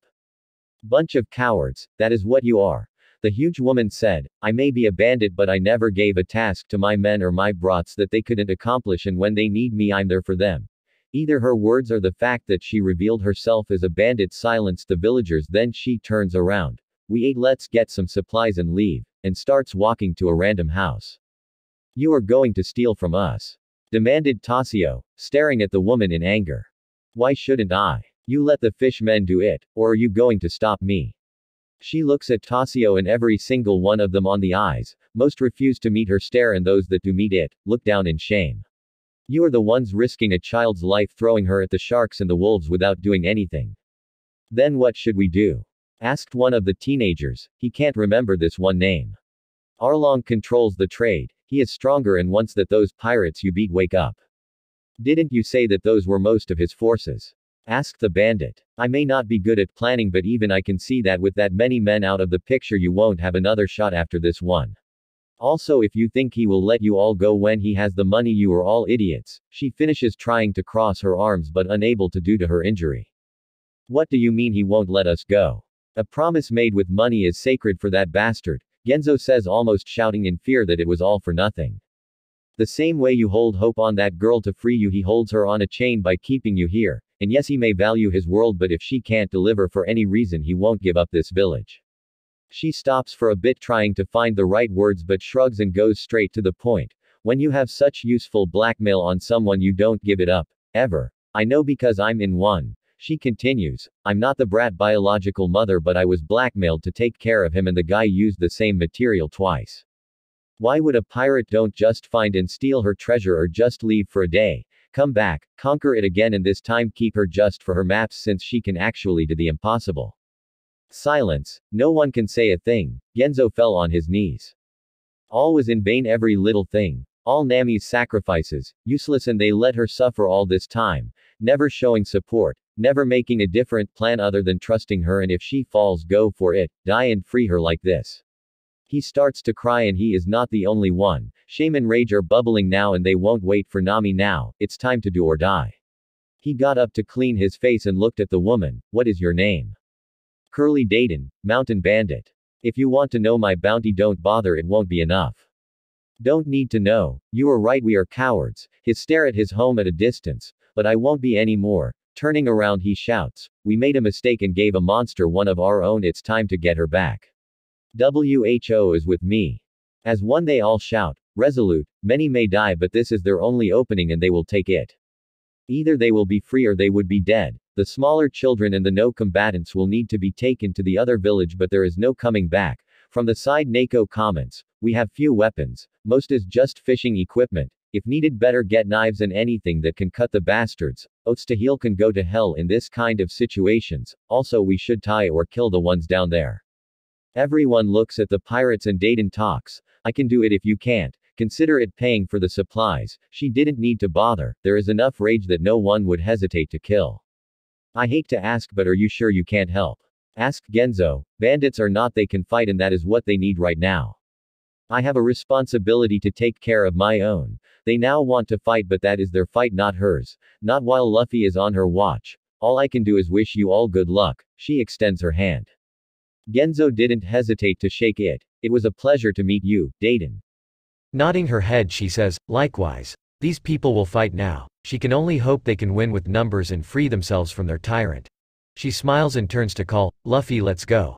Where is that moron? Everyone starts to look around too, confused with what was happening. Nojiko is also missing. Now Genzo is the one screaming and looking around everywhere. She was not getting weapons or talking with anyone. Suddenly he turned to Dayton and as one both came to a scary realization. Those idiots, is the start of a beautiful friendship.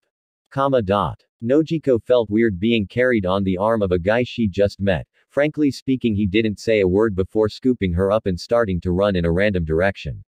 After getting some distance from the village he looks at her and asks, so where is the Arlong guy? After looking around a bit she determined where they were in the direction of the Arlong Park, and off they went again as the guy runs faster than she is used to.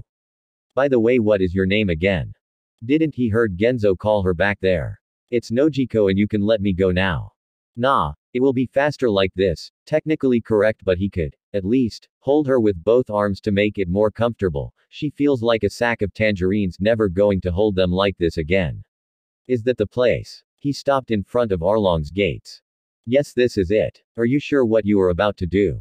Nothing against him helping but Arlong is dangerous and the guy doesn't look like he thinks very much. Why wouldn't I be? He lifts his right feet and prepares to kick the door to call for attention, horse stomp, or to kick open the door leaving half of it bent while the other falls on the ground. Huff, need to train more. What are you? She asked, being put on her feet. I'm Luffy, a kid on vacation, for some reason that doesn't sound right. Hey. He screams at the tree fish men that were looking at them surprised. By the entrance, which one of you is Arlong? Arlong got up, and walked to stand on the front of his subordinates. I'm Arlong. Who are you? What do you want? I'm Luffy, replies with a smile on his face, and I'm here to kick your ass. Making a map is not easy by any measure. Besides needing to be a bit of an artist, the drawing needs to be as precise and understandable as possible to make it. It is also necessary to have a considerable knowledge about the terrain in question. If it is close to the sea then it's also needed to add the shift of currents and of course there is also math. You need to calculate every position on the map being made and correlate with the place it was based from. There is a logical difference between the map in real life and math is used to explain the differences. Nami knows every equation, every detail of her home geography to the point that she could make a map with her eyes closed, no rulers and it still would be better than most maps. That was all born from the process of repetition. Arlong made her work from the first day on at every opportunity, for many maps with different angles of the island for the benefit of his fish men and copies of the best routes for and from the economy.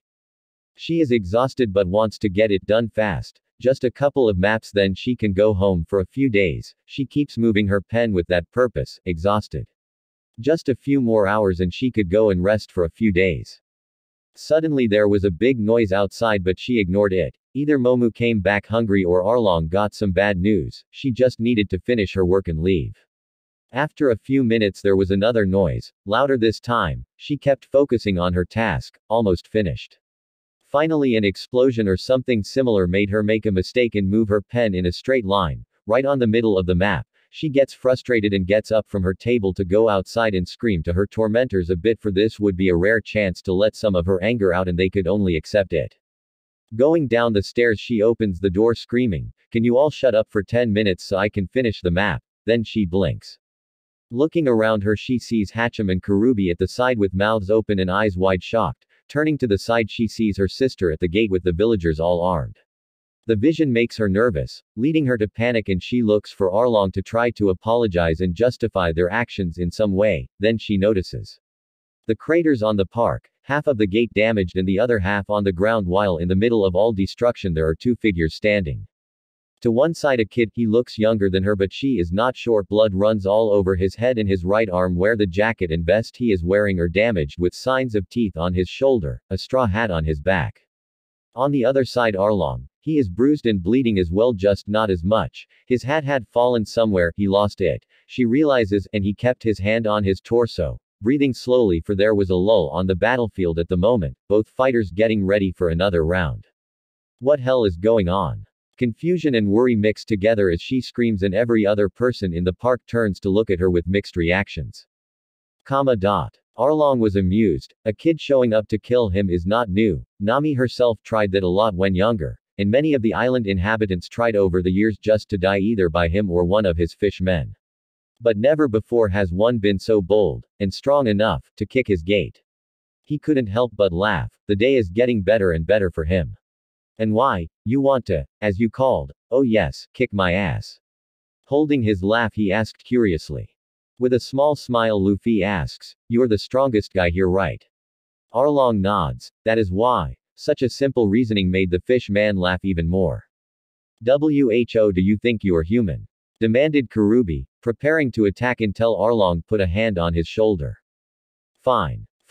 Captain, what? I'm in a real good mood today. Everything is great, and if a brat wants to die by my hands I see no problem with it. Then he glances to Nojiko. I don't know why you bother to bring him here, but if it was to give me some fun I can give your sister a extended break. Nojiko could only stand in silence staring at him. Then she looked at Luffy. You can beat him, right? Arlong found it cute. She thought a kid could bet him. Hachi and Karubi got to the side wall while Arlong stands in hallway form the building entrance, waiting for the kid. Sure, no problem. Then Luffy steps forward. Can we fight here or you want to leave? Nah, it's fine. This won't take long. Okay. Suddenly Luffy moved like a flash and punched Arlong straight on the stomach. Rock smash. The fish man is pushed a few feet and looks surprised by the hit.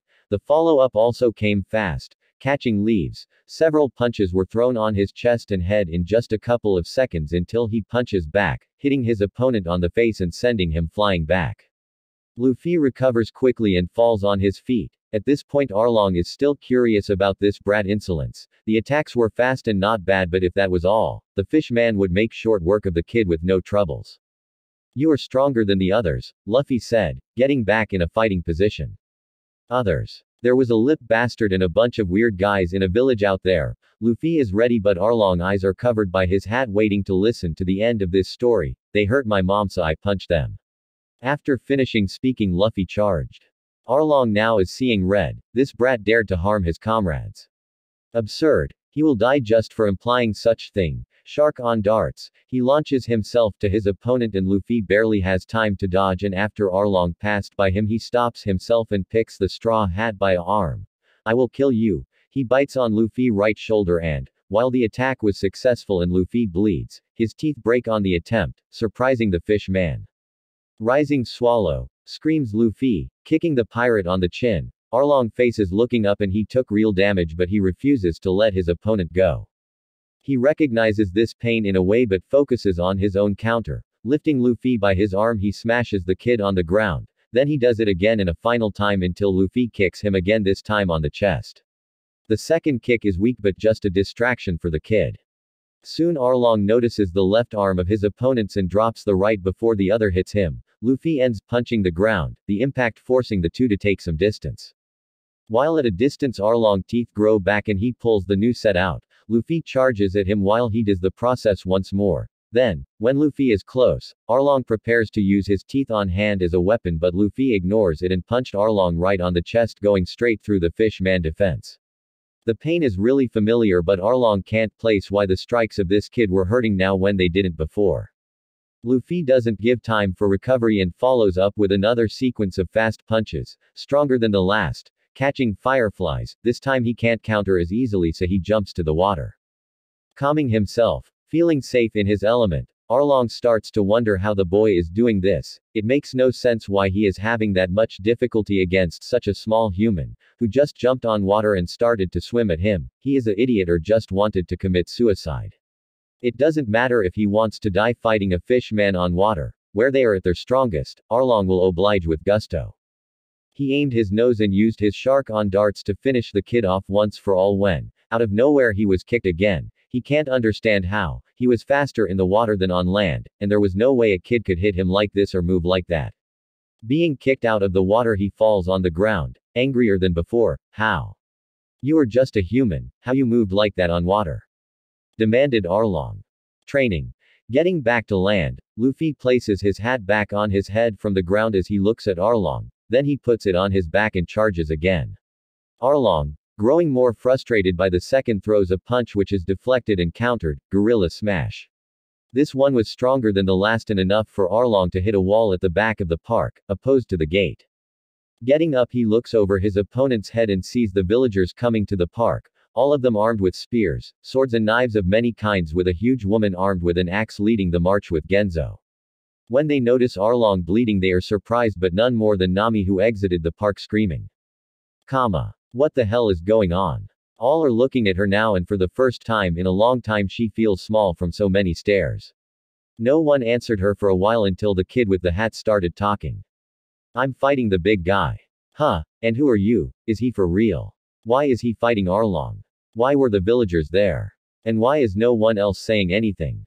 Nami, get here this instant, screams Genzo. He looks fine and with his usual pinwheel. He is stepping to the side of Nojiko, and soon all the villagers are calling her as well.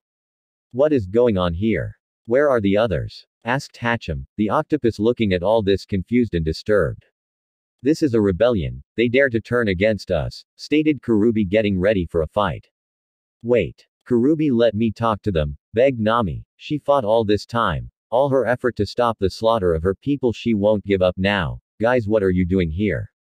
She tries to smile, going to them, ignoring the fighters at the center of the park. For some reason neither is moving, just watching her. Are you insane? Get to your homes where is safe and. We know, stated Genzo. Suddenly Nami stops, looking right in his eyes. We know, he repeats a bit louder and firmer than before. She looks at Nojiko, who just nods. Then why are you here? Desperately she screams. Don't you realize you are doing all this time and you are going to throw it all out? She sounded more frustrated and irritated by the minute. I just need some time. Why are you all here? You all should hate me. We never did, shout Genzo, silencing her. We shouldn't had let you fight alone. From the very first day Nojiko told us about your deal with Arlong. He paused to breath. If Belmere was alive, she would call us all idiots. Letting a child do the fighting while the big men run for their mothers, or something like that. He smiled a bit there. Some of the crowd looked down, ashamed of their actions, but no more. All that are here decided. Either we free you and kick these pirates of our island, or we die. Nobody retreated. They all were there for this, all ready, for there would be no other chance. Nami was stunned, terror threatening to leave her eyes, but she kept resolute. You can't win. The certainty in her voice was absolute. Just go. Arlong won't attack while I'm here. Just please, I want anyone else to die. Girl, started the big woman, it's not about what you want but what you need. She looked at the fish man. And you don't need to be a slave to that lot. Kurubi smiled and stepped forward. While his captain fought the kid, he would have to deal with the villagers, and what a weak human like you can do.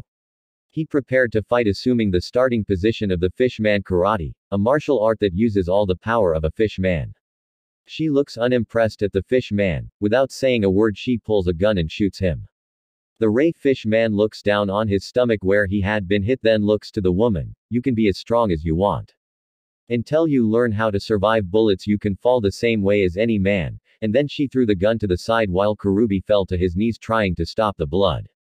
The weapon, the kind found with a captain from a ship, had just a bullet, and she must not had extra ammo, but with only 2 enemies left it was no great loss. Arlong tried to move to strike, but Luffy intercepted, punching the captain down. And girl, you are so afraid of this, guys, you didn't see any other solution to your problem. If you are such a great thief, you should have tried to get guns and fought back. It's funny in a way. You all were so focused in protecting each other that didn't think about fighting for one another. Luffy, kick this fish ass so we can go home. Sure thing, mom, shishishi. Arlong gets back up and charges again, but Luffy just dodge all his strikes. The fish man can't catch him. While this is all happening, Hatchem can't comprehend what is happening. He wants to move inside the park and get his swords but hesitates. Nami knows that among all pirates Hatchem was the most kind to her and the villagers, so much so that Arlong pretty much ordered him to not go get tribute, for he would either give the people time or just ignore a house or two. Now, with the only comrade standing being Arlong himself, Hachi is hesitating, but she knows if he fights the villagers many will die winning or not. Hatchin, he looks at her confused. Leave, the island doesn't want the fish man anymore. If you fight you will kill and you don't like that. Leave. If her people are going to fight she will with them, but she needs to be smart about it. If the guy fighting Arlong wins, there is no guarantee he can fight Hatchem too soon after, and she has seen his six-sword style. Hachi, kill these peasants now. Arlong finally punches Luffy on the gut, but he can't capitalize because the kid punches him back, forcing another split. Both are bleeding more and looking more exhausted than she ever saw him. All the while the octopus looks at the villagers and his captain confused. He really doesn't like killing. He is complacent of murders, but he can't do it himself easily. Noticing this, the big woman said, "If you want to fight, come at it, but these people won't be slaves anymore." Slaves. For some reason that word got to him. The woman pounced on it immediately. She may look able to fight, but there was an attempt of avoiding it. What else do you call people who live to cater your every need? She raised an eyebrow and continued, you take their money, force them to sell to your allies, and have one of them working to the bone for the very right to live. If they are not slaves, what are they? For some reason the pink pirate looked sick. He kept looking to his captain, to the villagers, and to the big woman. She prepared her axe but didn't attack. Nami noticed her bandages. She was hurt, and this was a risk. The bigger problem was Hatchem, stop screwing around and deal with the thrash. Even fighting Arlong had enough presence of mind to not disconsider the situation. He needed help. Our brothers must be dead at the hands of those worms. Kill them. Another punch shut him up and he almost fell on the ground, but he straightened himself and attacked again, but his opponent never let himself be caught in any of the attacks. Hatchem looked ready to fight now. The thought of his comrades made him resolute. Nami was almost panicking, but Neko the doctor intervened. We, unlike you, don't kill easily. He had the attention of the octopus now. We tied them with as much rope we could get in. While most have broken bones, the only killers here are you. Once again the fish man stopped. Everyone was ready to fight, many afraid. Nami most of them all. Finally Hatchem did the unthinkable. He looked at Arlong, I'm sorry, and gunned for the water, jumped and disappeared. All signed in relief except the last member of the Arlong pirates, Arlong himself. Luffy was starting to wonder what to eat after the fight. It was starting to get boring for him. Now it's not that the other guy was weak, he was just slow, really slow. Well, that is not fair. Luffy is just faster.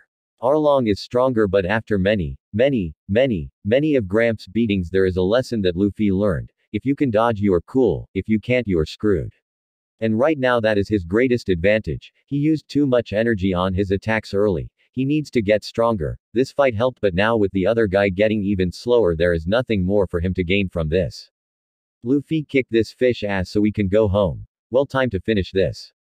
Sure thing, Mom. Shishishi. He is happy she didn't tell him to stop calling her mom yet. He likes it. Arlong tries to get to the others. A punch pushes him to the ground. Luffy has to give him that. The fish man doesn't quit. He can respect it.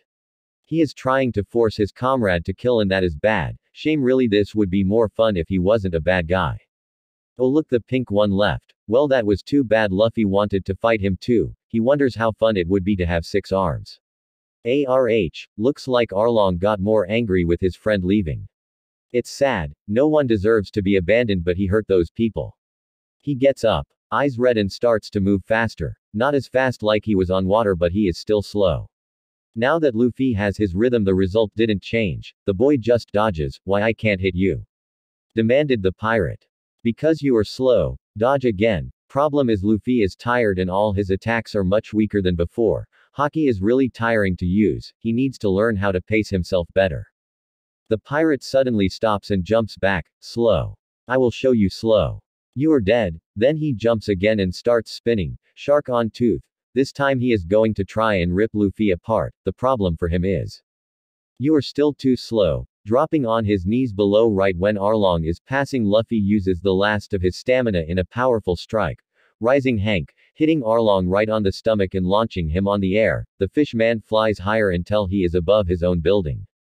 Finally, gravity starts to take its due and the pirate captain falls on the ground on his back, completely passed out. For a moment nobody said anything. "You idiot," Mom starts hitting him on the head. He falls on the ground exhausted. "What part of we were leaving you didn't understand?" She picks him by his jacket and vest and scream on his face. "Do you know how worried I was?" She. Hey mom. What? He really was feeling tired after all this, but he just wanted to say, I won against the strong guy here and it helped a lot. He is smiling again, too pleased with himself. It was a really fun vacation trip. That damn brat. She can't be mad at him. A mother can't. Great, now even she thinks that she is his mother. Well, that is fine. That means she can do this, idiot son of mine. He smiled more at that. You are grounded. Still smiling. No meat for a week. Still smiling. Okay. Huff, what an idiot son. Suddenly the cheers started. All from the villagers were smiling or crying, celebrating the victory. The orange-haired girl, Nami, fell on her knees and was stunned with her sister at her side and the officer looking very pleased with himself. Neko moved to help Luffy, and faster than she could blink he helped her to put him on the ground to take a look at his shoulder, the boy still smiling like a loon. She can feel the year catching up to her and swears to never make a trip like this, but the job is not done even if this villagers can't see it. Listen here, you idiots. Everyone stopped to give her attention. There is still a lot to be done. Don't think for a moment that this is over, and if you relax we can get in a worse situation. Nobody moved. The relief replaced with fear. Good focus is really important now. Where is the Den Mushi of this island? Arlong had it in his office, said Nami. The advantages and utilities of someone with inside information and preemptive knowledge. Now that she finished worrying, work can be done. Get it for me, we need to call the Marines, with any luck, not one Marine specific, because if he gets wind of what she did either he will laugh a lot or arrest her for good. She likes her odds, but there is no reason to risk it. Unless any of you wants to kill them, we need the Navy. Besides that, get more ropes or find some chains for the big guy. She pointed at Arlong and the villagers began to move. Many entered the building of the park, while others got some rope or chains to tie the remaining fish man. Speaking of your bitch, Karubi is still alive, but it was obvious he can't do anything right now, his voice barely a whisper. Looks like blood loss affects both humans and fish man equally. Who knew, right? The doctor moved to help him, but the pirate tried to keep him at bay. I refuse to accept any help from your kind.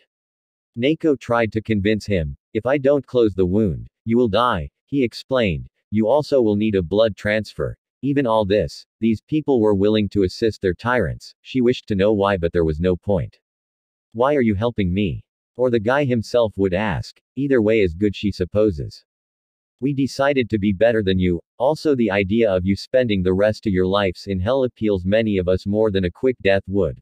That was a lie. Even after all this, Dayton can tell they just don't want blood on their hands. The only ones with guts on this village were the two girls of Belmere. It made the bandit wish she had met the ex-marine, either for a fight or a drink. It would be interesting either way.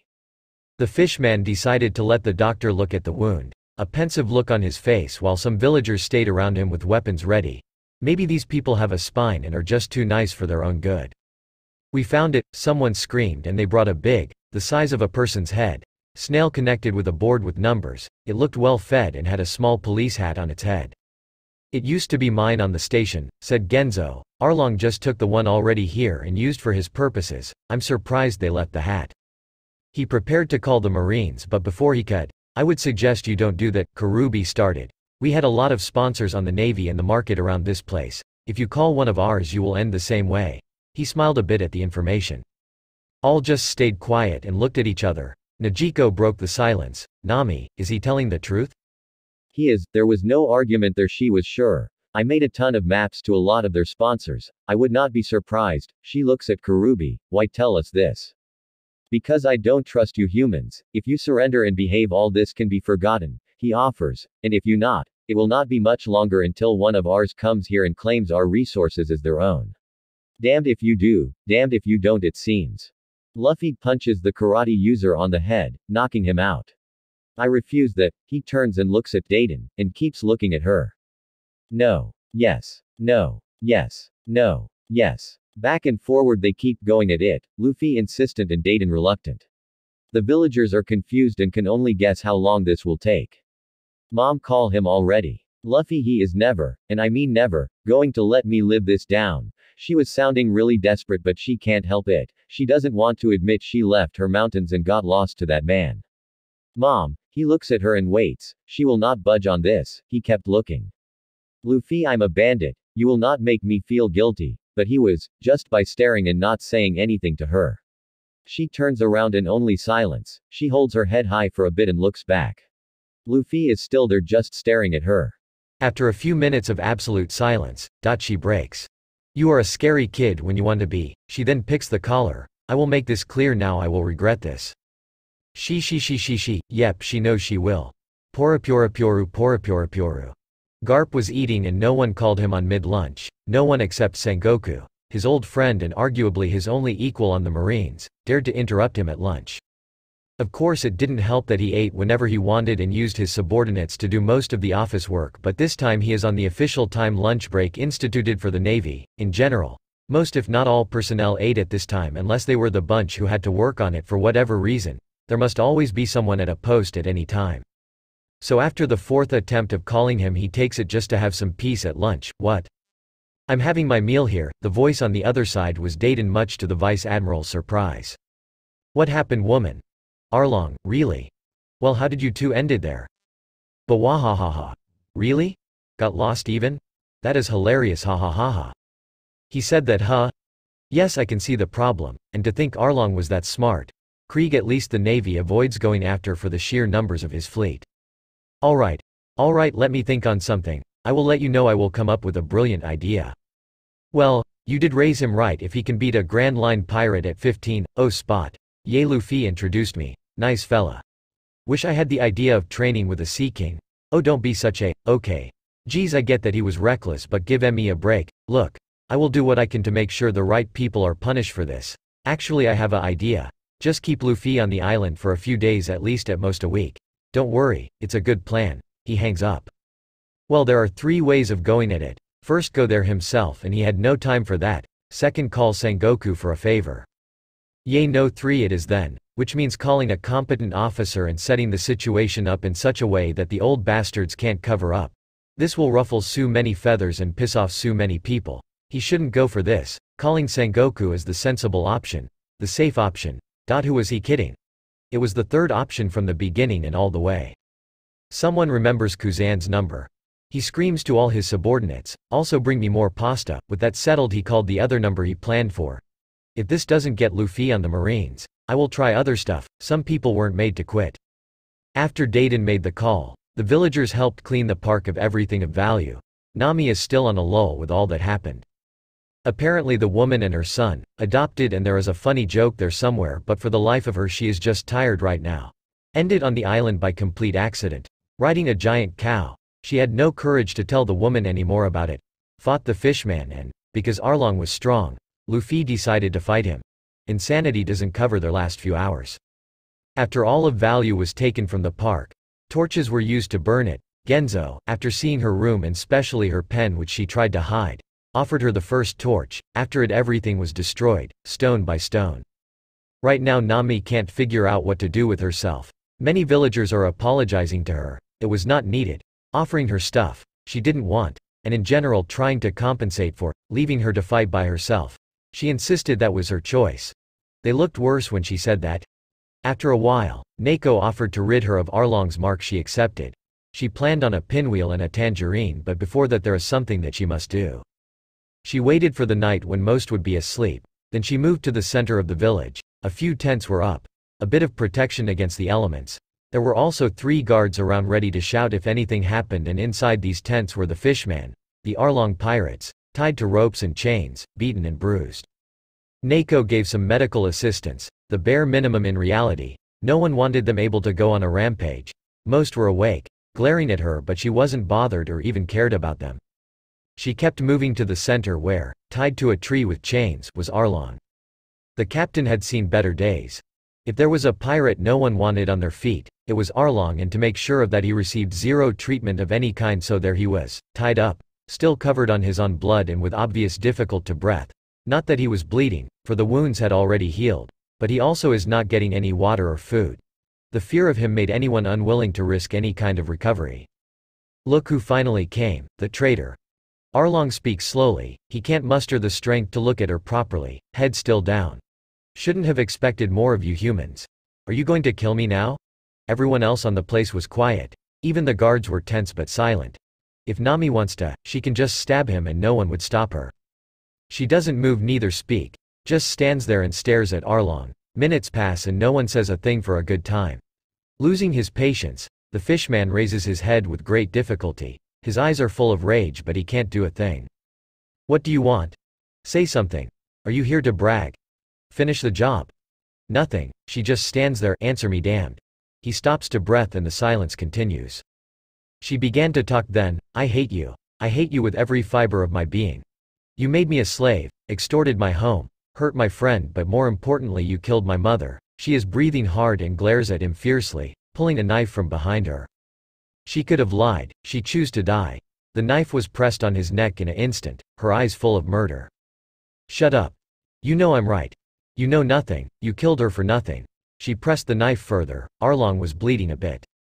Do it, come on. Don't you want your revenge? When he said that she stopped, looked at him and started laughing like a maniac. It was not a beautiful laugh, it was one bitter and full of resentment. You want to die don't you? It's not why you are here. Do it already, and she doesn't. She takes her knife out of his neck and starts to walk away. No, the Marines can have you. We are done and I will never see you again. You are nothing without me. Arlong tried to get up, to do anything. But he couldn't, he was beaten and the damage was taking its toll. I was the one who brought out your real potential. I was the one who gave you the tools for you to hone your craft. I made you who you are. Don't walk away from me. Nami stops, she looks back and just walks out. There was no need to say anything to him. Made her? No. Belmere raised her as best as she could and her values are still with her. Najiko supported her and kept her steady on the many times she felt like failing. Genzo, before and during pretending with the other villagers that they hated her, always looked worried. It was for her now that she thinks of it, in hindsight. She started to run to the cliff of her mother's grave not noticing someone had seen her, and while running she was not sure what to do when she got there, what she would say. Should she apologize for taking that long? Should she just cry and say how much she missed her? Finally she reached the grave. It was a simple one, just a cross of wood on the ground. She wondered if Najiko should be here with her right now. She didn't know what to do. She had been here before but this is the first time it didn't feel like the weight of the world was not on her shoulders, she was free. There were many things to say but where to even begin? Steps come from behind her, are you alright? It was the kid who beat Arlong, Luffy. He had some bandages on him but mostly he looked fine. Someone fixed his jacket and the straw hat was on his head. How did that thing survive the fight? He also had some bone and meat on a hand, a huge piece half eaten. I'm fine, she says, shouldn't you be sleeping? If Nami could, she would like to be alone but she also would like to not insult the person who beat Arlong. Na slept a lot after the fight. He looks at her for a bit, you sure you are fine? Yes. Could you please leave me alone? She really doesn't want to deal with him right now.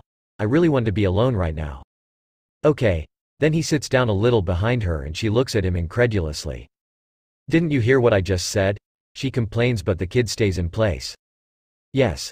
Then why are you here? She is getting stressed at that point. Because it looks like that is not what you want. He starts to eat his meat and she can just stare. I said, he interrupts, you said you want to be alone, but you don't look like you want to be. He looks at her right in the eyes, if you did, then why come here? To speak with my mother. He nods. Yep, so how can you be alone when you're speaking with her? Is this kid mad? She is dead. I know. How? She is growing frustrated with this idiot. Your sister told me. Nami shut it up there. She told me while asking me to kick Arlong's ass, clarified the straw hat, calm. Why are you here? Oh, I saw you running with a knife. That is dangerous and you shouldn't do that. His eyes move to the knife and Nami also looks at it. She was going to use it on Arlong but after seeing him beaten she found it was best to let him to his own misery. For a minute she just stared at it, then turned around and looked at the grave. Luffy still on the same spot as before. For a while that was it. He was silent with just the sound of him eating from time to time. Besides that it was just silence. Why did you do it? She finally asks. Did what? Fought Arlong. Why did you do it? Because I wanted to. That is no reason. She had no strength to scream on that. Why did you want to fight him then? To get stronger. This guy must be doing this on purpose to provoke her. Fine. Then why do you need to be stronger? To become Pirate King. Is he a pirate? Ah, I'm not supposed to tell anyone that on this trip. He is insane, that is for sure. Can you forget about it? You are a pirate? She panicked and prepared the knife. No, she stops on her tracks at the answer. Not yet. What the, can only be a pirate in 2 years. Why? I promised to my brothers. He looked nostalgically to the horizon at that point. We would become pirates when we had our 17th birthday. He looked at her still smiling. Ace left a year ago. Now I'm waiting for my turn. Why do you want to be a pirate? This is the guy who saved her village. He should be a hero, not a pirate. All they do is steal, pillage and hurt people. They are the worst kind of person. And Pirate King? Why? She stopped to breathe. After screaming so much she felt exhausted. Luffy just looks at her, tilting his head, and nods a bit and starts talking. There are good people and bad people, good pirates and bad pirates, good marines and bad marines. He said absolute certainty of what he was talking about. When I was little, I met a cool awesome pirate called Shanks, and my grandfather always wanted me to be a marine. Always. So when I saw Shanks just having fun and being nice, I liked it and wanted to be like him. To be free to do what I want. Then his expression turns cold. Years later I met this bad pirate called something Jam. I don't remember his name. He hurted my family and started a fire that killed a lot of people. He looks at her with a strong look. He did it because the nobles of the town told him to. Then he just finished eating his meat, got up, picked the knife from her hand and started to walk away. There are good people and bad people. He turns around with a dumb grin. Don't be sad, you too are a good person. And then he left. After the stress of the day, Nami finally started to cry. She sat there and just let it all out. She cried for her mother, for her wounds and all she passed. She moved closer to the grave and told her how much she missed her, that Arlong was gone and that she would be fine. On the next day, Najiko found her sister on their mother's grave. She had slept there and looked at peace. For a time Najiko debated waking her up or not and decided to do it on the basis that it was not a good idea to sleep on the ground. After waking her sister, both of them moved into the house for a good breakfast and then to go to the village. Until the pirates were taken from there, it was all hands on deck to keep an eye and guarantee that if anything happened the fishman wouldn't be able to harm anyone. While eating, both sisters talked about a lot of stuff and Najiko couldn't help but to feel relief. Nami was free now and she is acting like it. The day before she looked sad or in a trance after all the commotion. She thought it was because Arlong is still on the island. There was nothing to be done about that for now. Dayton said that until the end of the week at the latest all would be solved. She didn't understand why but trusted the woman. She had no reason to lie, especially being treated like a hero by all in the village. Can't wait to have you here helping with the tangerines. After saying that, Najiko noticed Nami's look. A smile, but at the same time not. You're leaving again, aren't you? I'm thinking about it. She replies looking sheepish. Haven't decided yet. It was predictable really, after all this time living for others. If it is about your dream, I say go for it. In the end the sisters just want to see each other happy. You sure? Once I'm gone there is little reason for me to come back. She looks to the side. Maybe to just visit once in a while, and that is what matters. Distance is irrelevant, they will always be family. Any plans? Well no, but I want to start on the East Blue and work from there. For money, I could always steal. What about the treasure that you have here? It's yours. That doesn't sound right. Mine? I stole it for the village, and while I talked to Mom yesterday, I decided to part with it. I want a new start, so you can keep this one. I will get a bigger one later. Are you sure? Yes, that one has memories. The goal was for the village. You can have it. Nami decided on that. She will be fine. A few days later Nami was still admiring the new tattoo. Neko did a great job. The pinwheel embarrassed Genzo and she loved it for that. The day was a good one and she was still deciding when to go on her next voyage. She told no one other than her sister, and she isn't planning to. She plans to come back. Especially since before going to all other seas she plans to roam for quite a bit of East Blue. Not all. Not enough treasure. Sooner or later she will have to go to others, including the Grand Line, and while some of the other seas have some maps, the Grand Line has so few that most of the stuff there is only heard in legend. Suddenly one of the fishermen comes running into the village. A navy ship is coming. He said. There is another ship at the side with no identification. At that moment the people started to move and get ready. If one of Arlong's allies, then they would fight. If not, well, preparations were still necessary. The unknown ship may be commercial or enemies, but the navy was the real danger. Luffy, you keep an eye on the fishmen. Wait to see if the marine is trustworthy. If not, punch them. We settle all the rest later. Dayton warned her son while she hid in one of the houses, not out of cowardness but on the risk that if was a good marine, they would have to arrest her, but she had her axe and was ready for a fight. A few minutes later both ships stopped at the port. The smaller one first. It was a transport ship and there were a lot of people exiting it. The marine ship started to let out their troops and there was a massive man with gray hair and a weapon strapped on his back giving instructions. All the villagers were nervous but Luffy looked curious if nothing else. The Marines started to secure the area while the other group picked notebooks and were going around asking questions. Nami goes close to Luffy. Any idea of what is going on here? He shakes his head. The huge man looked to the others and let out a gruff. All the while he moved closer to Genzo. Are you the responsible for this settlement? Genzo could only nod at the man who then asked, where are the fishmen and the person who beat them? And what you will do with this information, credit where is due. Genzo could really handle pressure. In accordance with the act of bounty collecting and regards of the established laws, to give the bounty I need both the pirate in question and the one who, by acting on good faith, beaten him. After a small pause to let the words sink in he proceeded, after some signatures the person will receive the bounty and the gratitude of the world government. Luffy come here, called Genzo. Apparently there was no reason for hiding. This marine sounded legit. The captain looked at Luffy, who's a 15-year-old kid and it showed with his enthusiasm, ran at him and stopped at an arm's length. You are the one who got Arlong? Not disbelieving, just curious, the marine asked. Yep, name's Luffy, nice to meet you. Again he just smiled like the guy wasn't a man of importance but an acquaintance on the street. The big guy just nodded and didn't seem to mind his attitude. My name is Smoker and I'm the captain stationed at Logue Town. I was sent here for an investigation of certain accusations and incidents regarding this islands. He then looked to one of his people, a woman with short hair, glasses and typical marine uniform. She comes closer and gives him some papers while whispering on his ear. After a few seconds, we confirm some of HQ's suspicion and I promise that those bribed and any who helped Arlong will be punished accordingly. Now if you would be so kind as to escort my men to the pirates, we will give the rewards and go our own way. No one could believe it was finally happening. Nami watched as the pirates were properly cuffed and escorted to the ships. From the corner of her eye she noticed flashes and the people which came with the Marines taking notes and had cameras with them. Nami realized that they were reporters and she really was happy to never been caught stealing before and that Dayton was hiding. On the other hand, now the bandit can't leave with the Marines in absolutely no way. A picture and she will be wanted for more than just the Goa Kingdom. The captain, Smoker, steps forward with 3 briefcases. He gives them to Luffy and patiently waits as the guy looked confused. Here is your reward.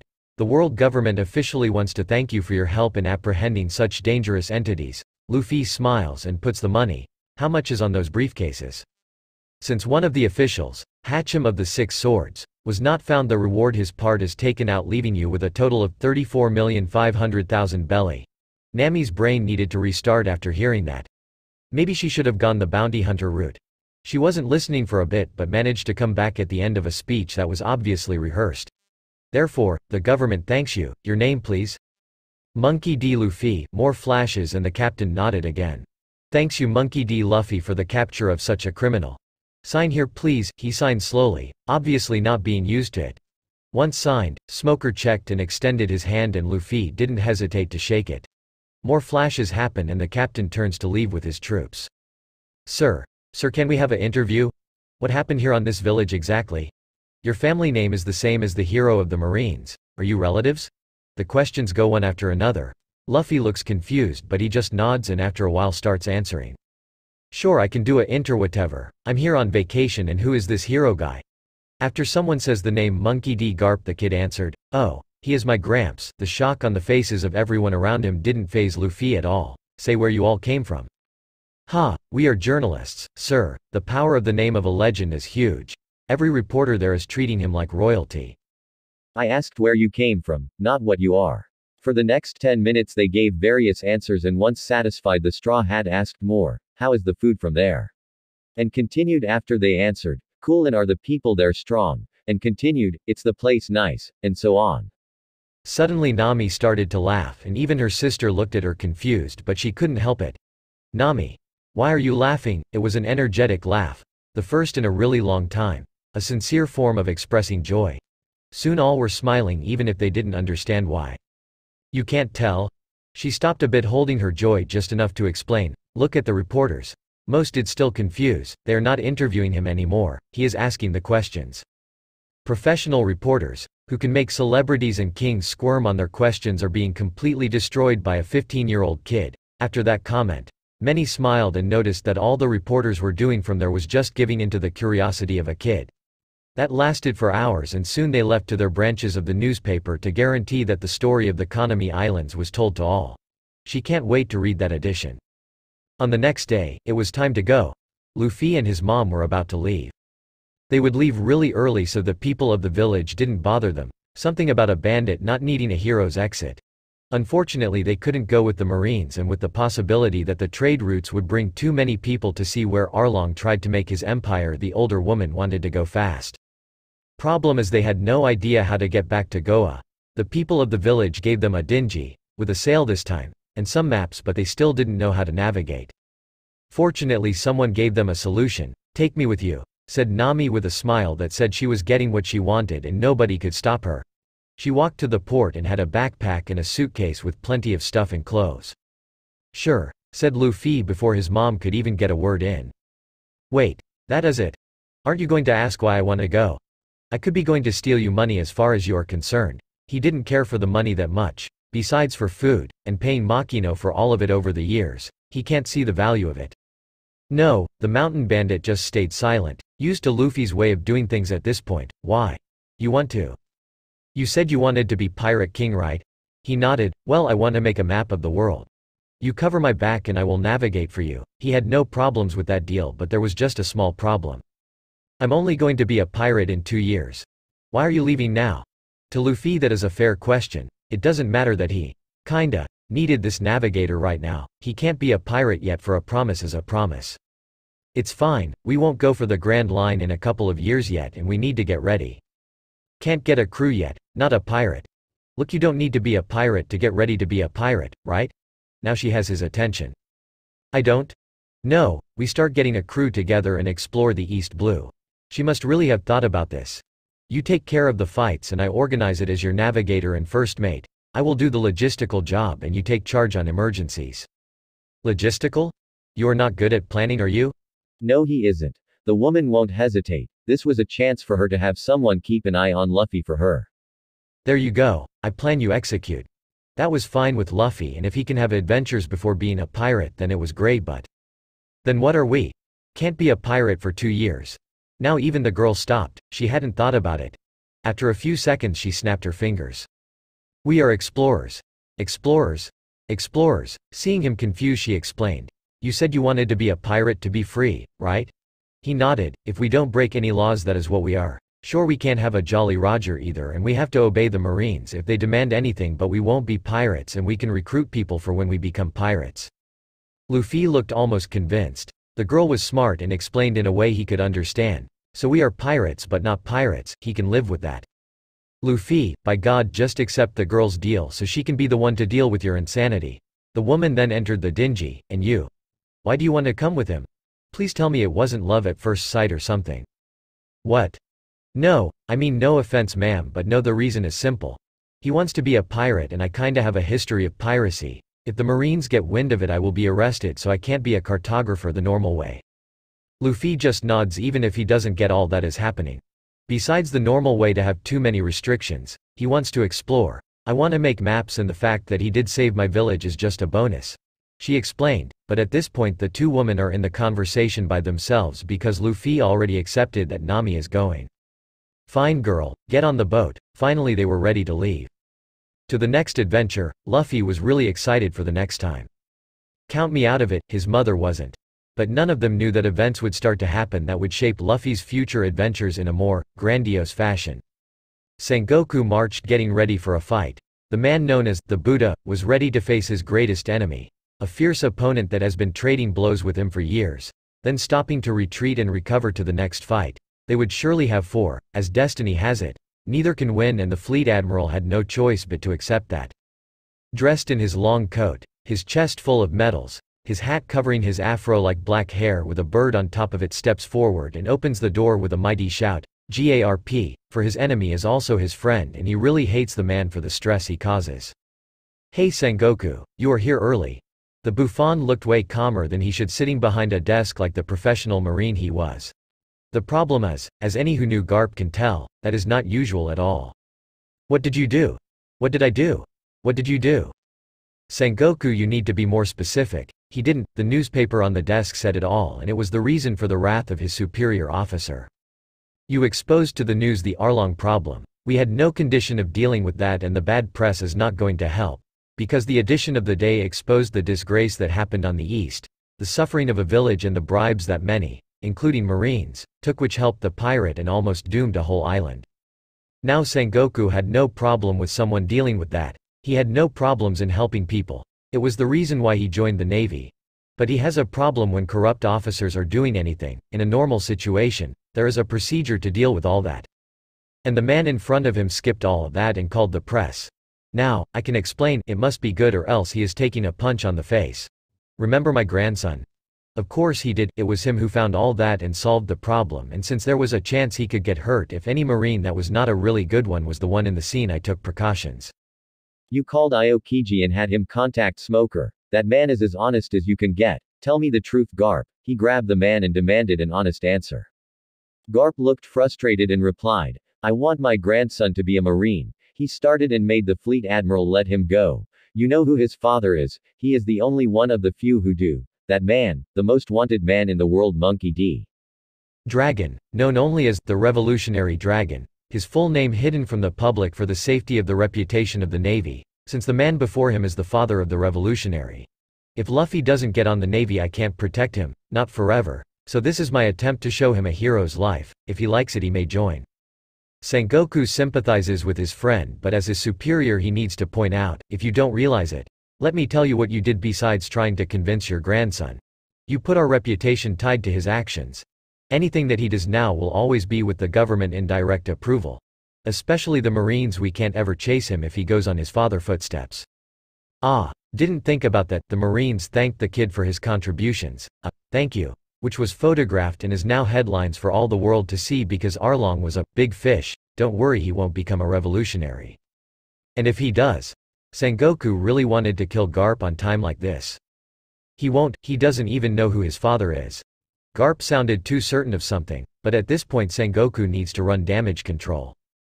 Pray he does not. Even a pirate will be more tolerated. Garp flinched at that, but the fleet admiral was done. Make sure he joins our organization, if not I will have your hide. Sengoku then walks out, slamming the door, making the papers fall. On the cover is a picture of a kid shaking a Marines captain, and it is being spread all over the globe. Ace is thrown on the ground after another attempt at beating the legendary Whitebeard. Yoi Ace, you should really quit, don't cha think. Spoke a blonde-haired man named Marco. He and his comrades are eating in the hall when Ace becomes intimate with one of the walls. Shut up, I will beat that old man one day. Getting up and putting his hat, Ace prepares to face his opponent again when he glances at the newspaper in the hands of Teach, a member of the crew. Immediately Ace snatches the paper. Hey, do you want to fight? But Ace isn't listening, reading and growing slightly miffed. That idiot. On an island on the middle of nowhere stands a tower. A man with marks on his face sees the paper and can't help but smile. He closes it and goes back to his work. In this world there is just one font of information that all can count on. The newspaper, which has branches on all oceans and gives the news in a way that the population can always receive only what is relevant to them. On that day an event happened that all branches had to share, for it was too big of an event for it to be ignored. The corruption of Marines and merchants, the plans of a mad fishman to take over one of the seas, the suffering of innocents to make the story an even bigger event. Finally, the birth of a legend, someone who stood against all that and, while young, represented the future for both his lineage and for the world. One day he will be known by many names. For now he is only Straw Hat Luffy, Arlong's Bane. The end of the part 1. What if Luffy never ate the devil fruit?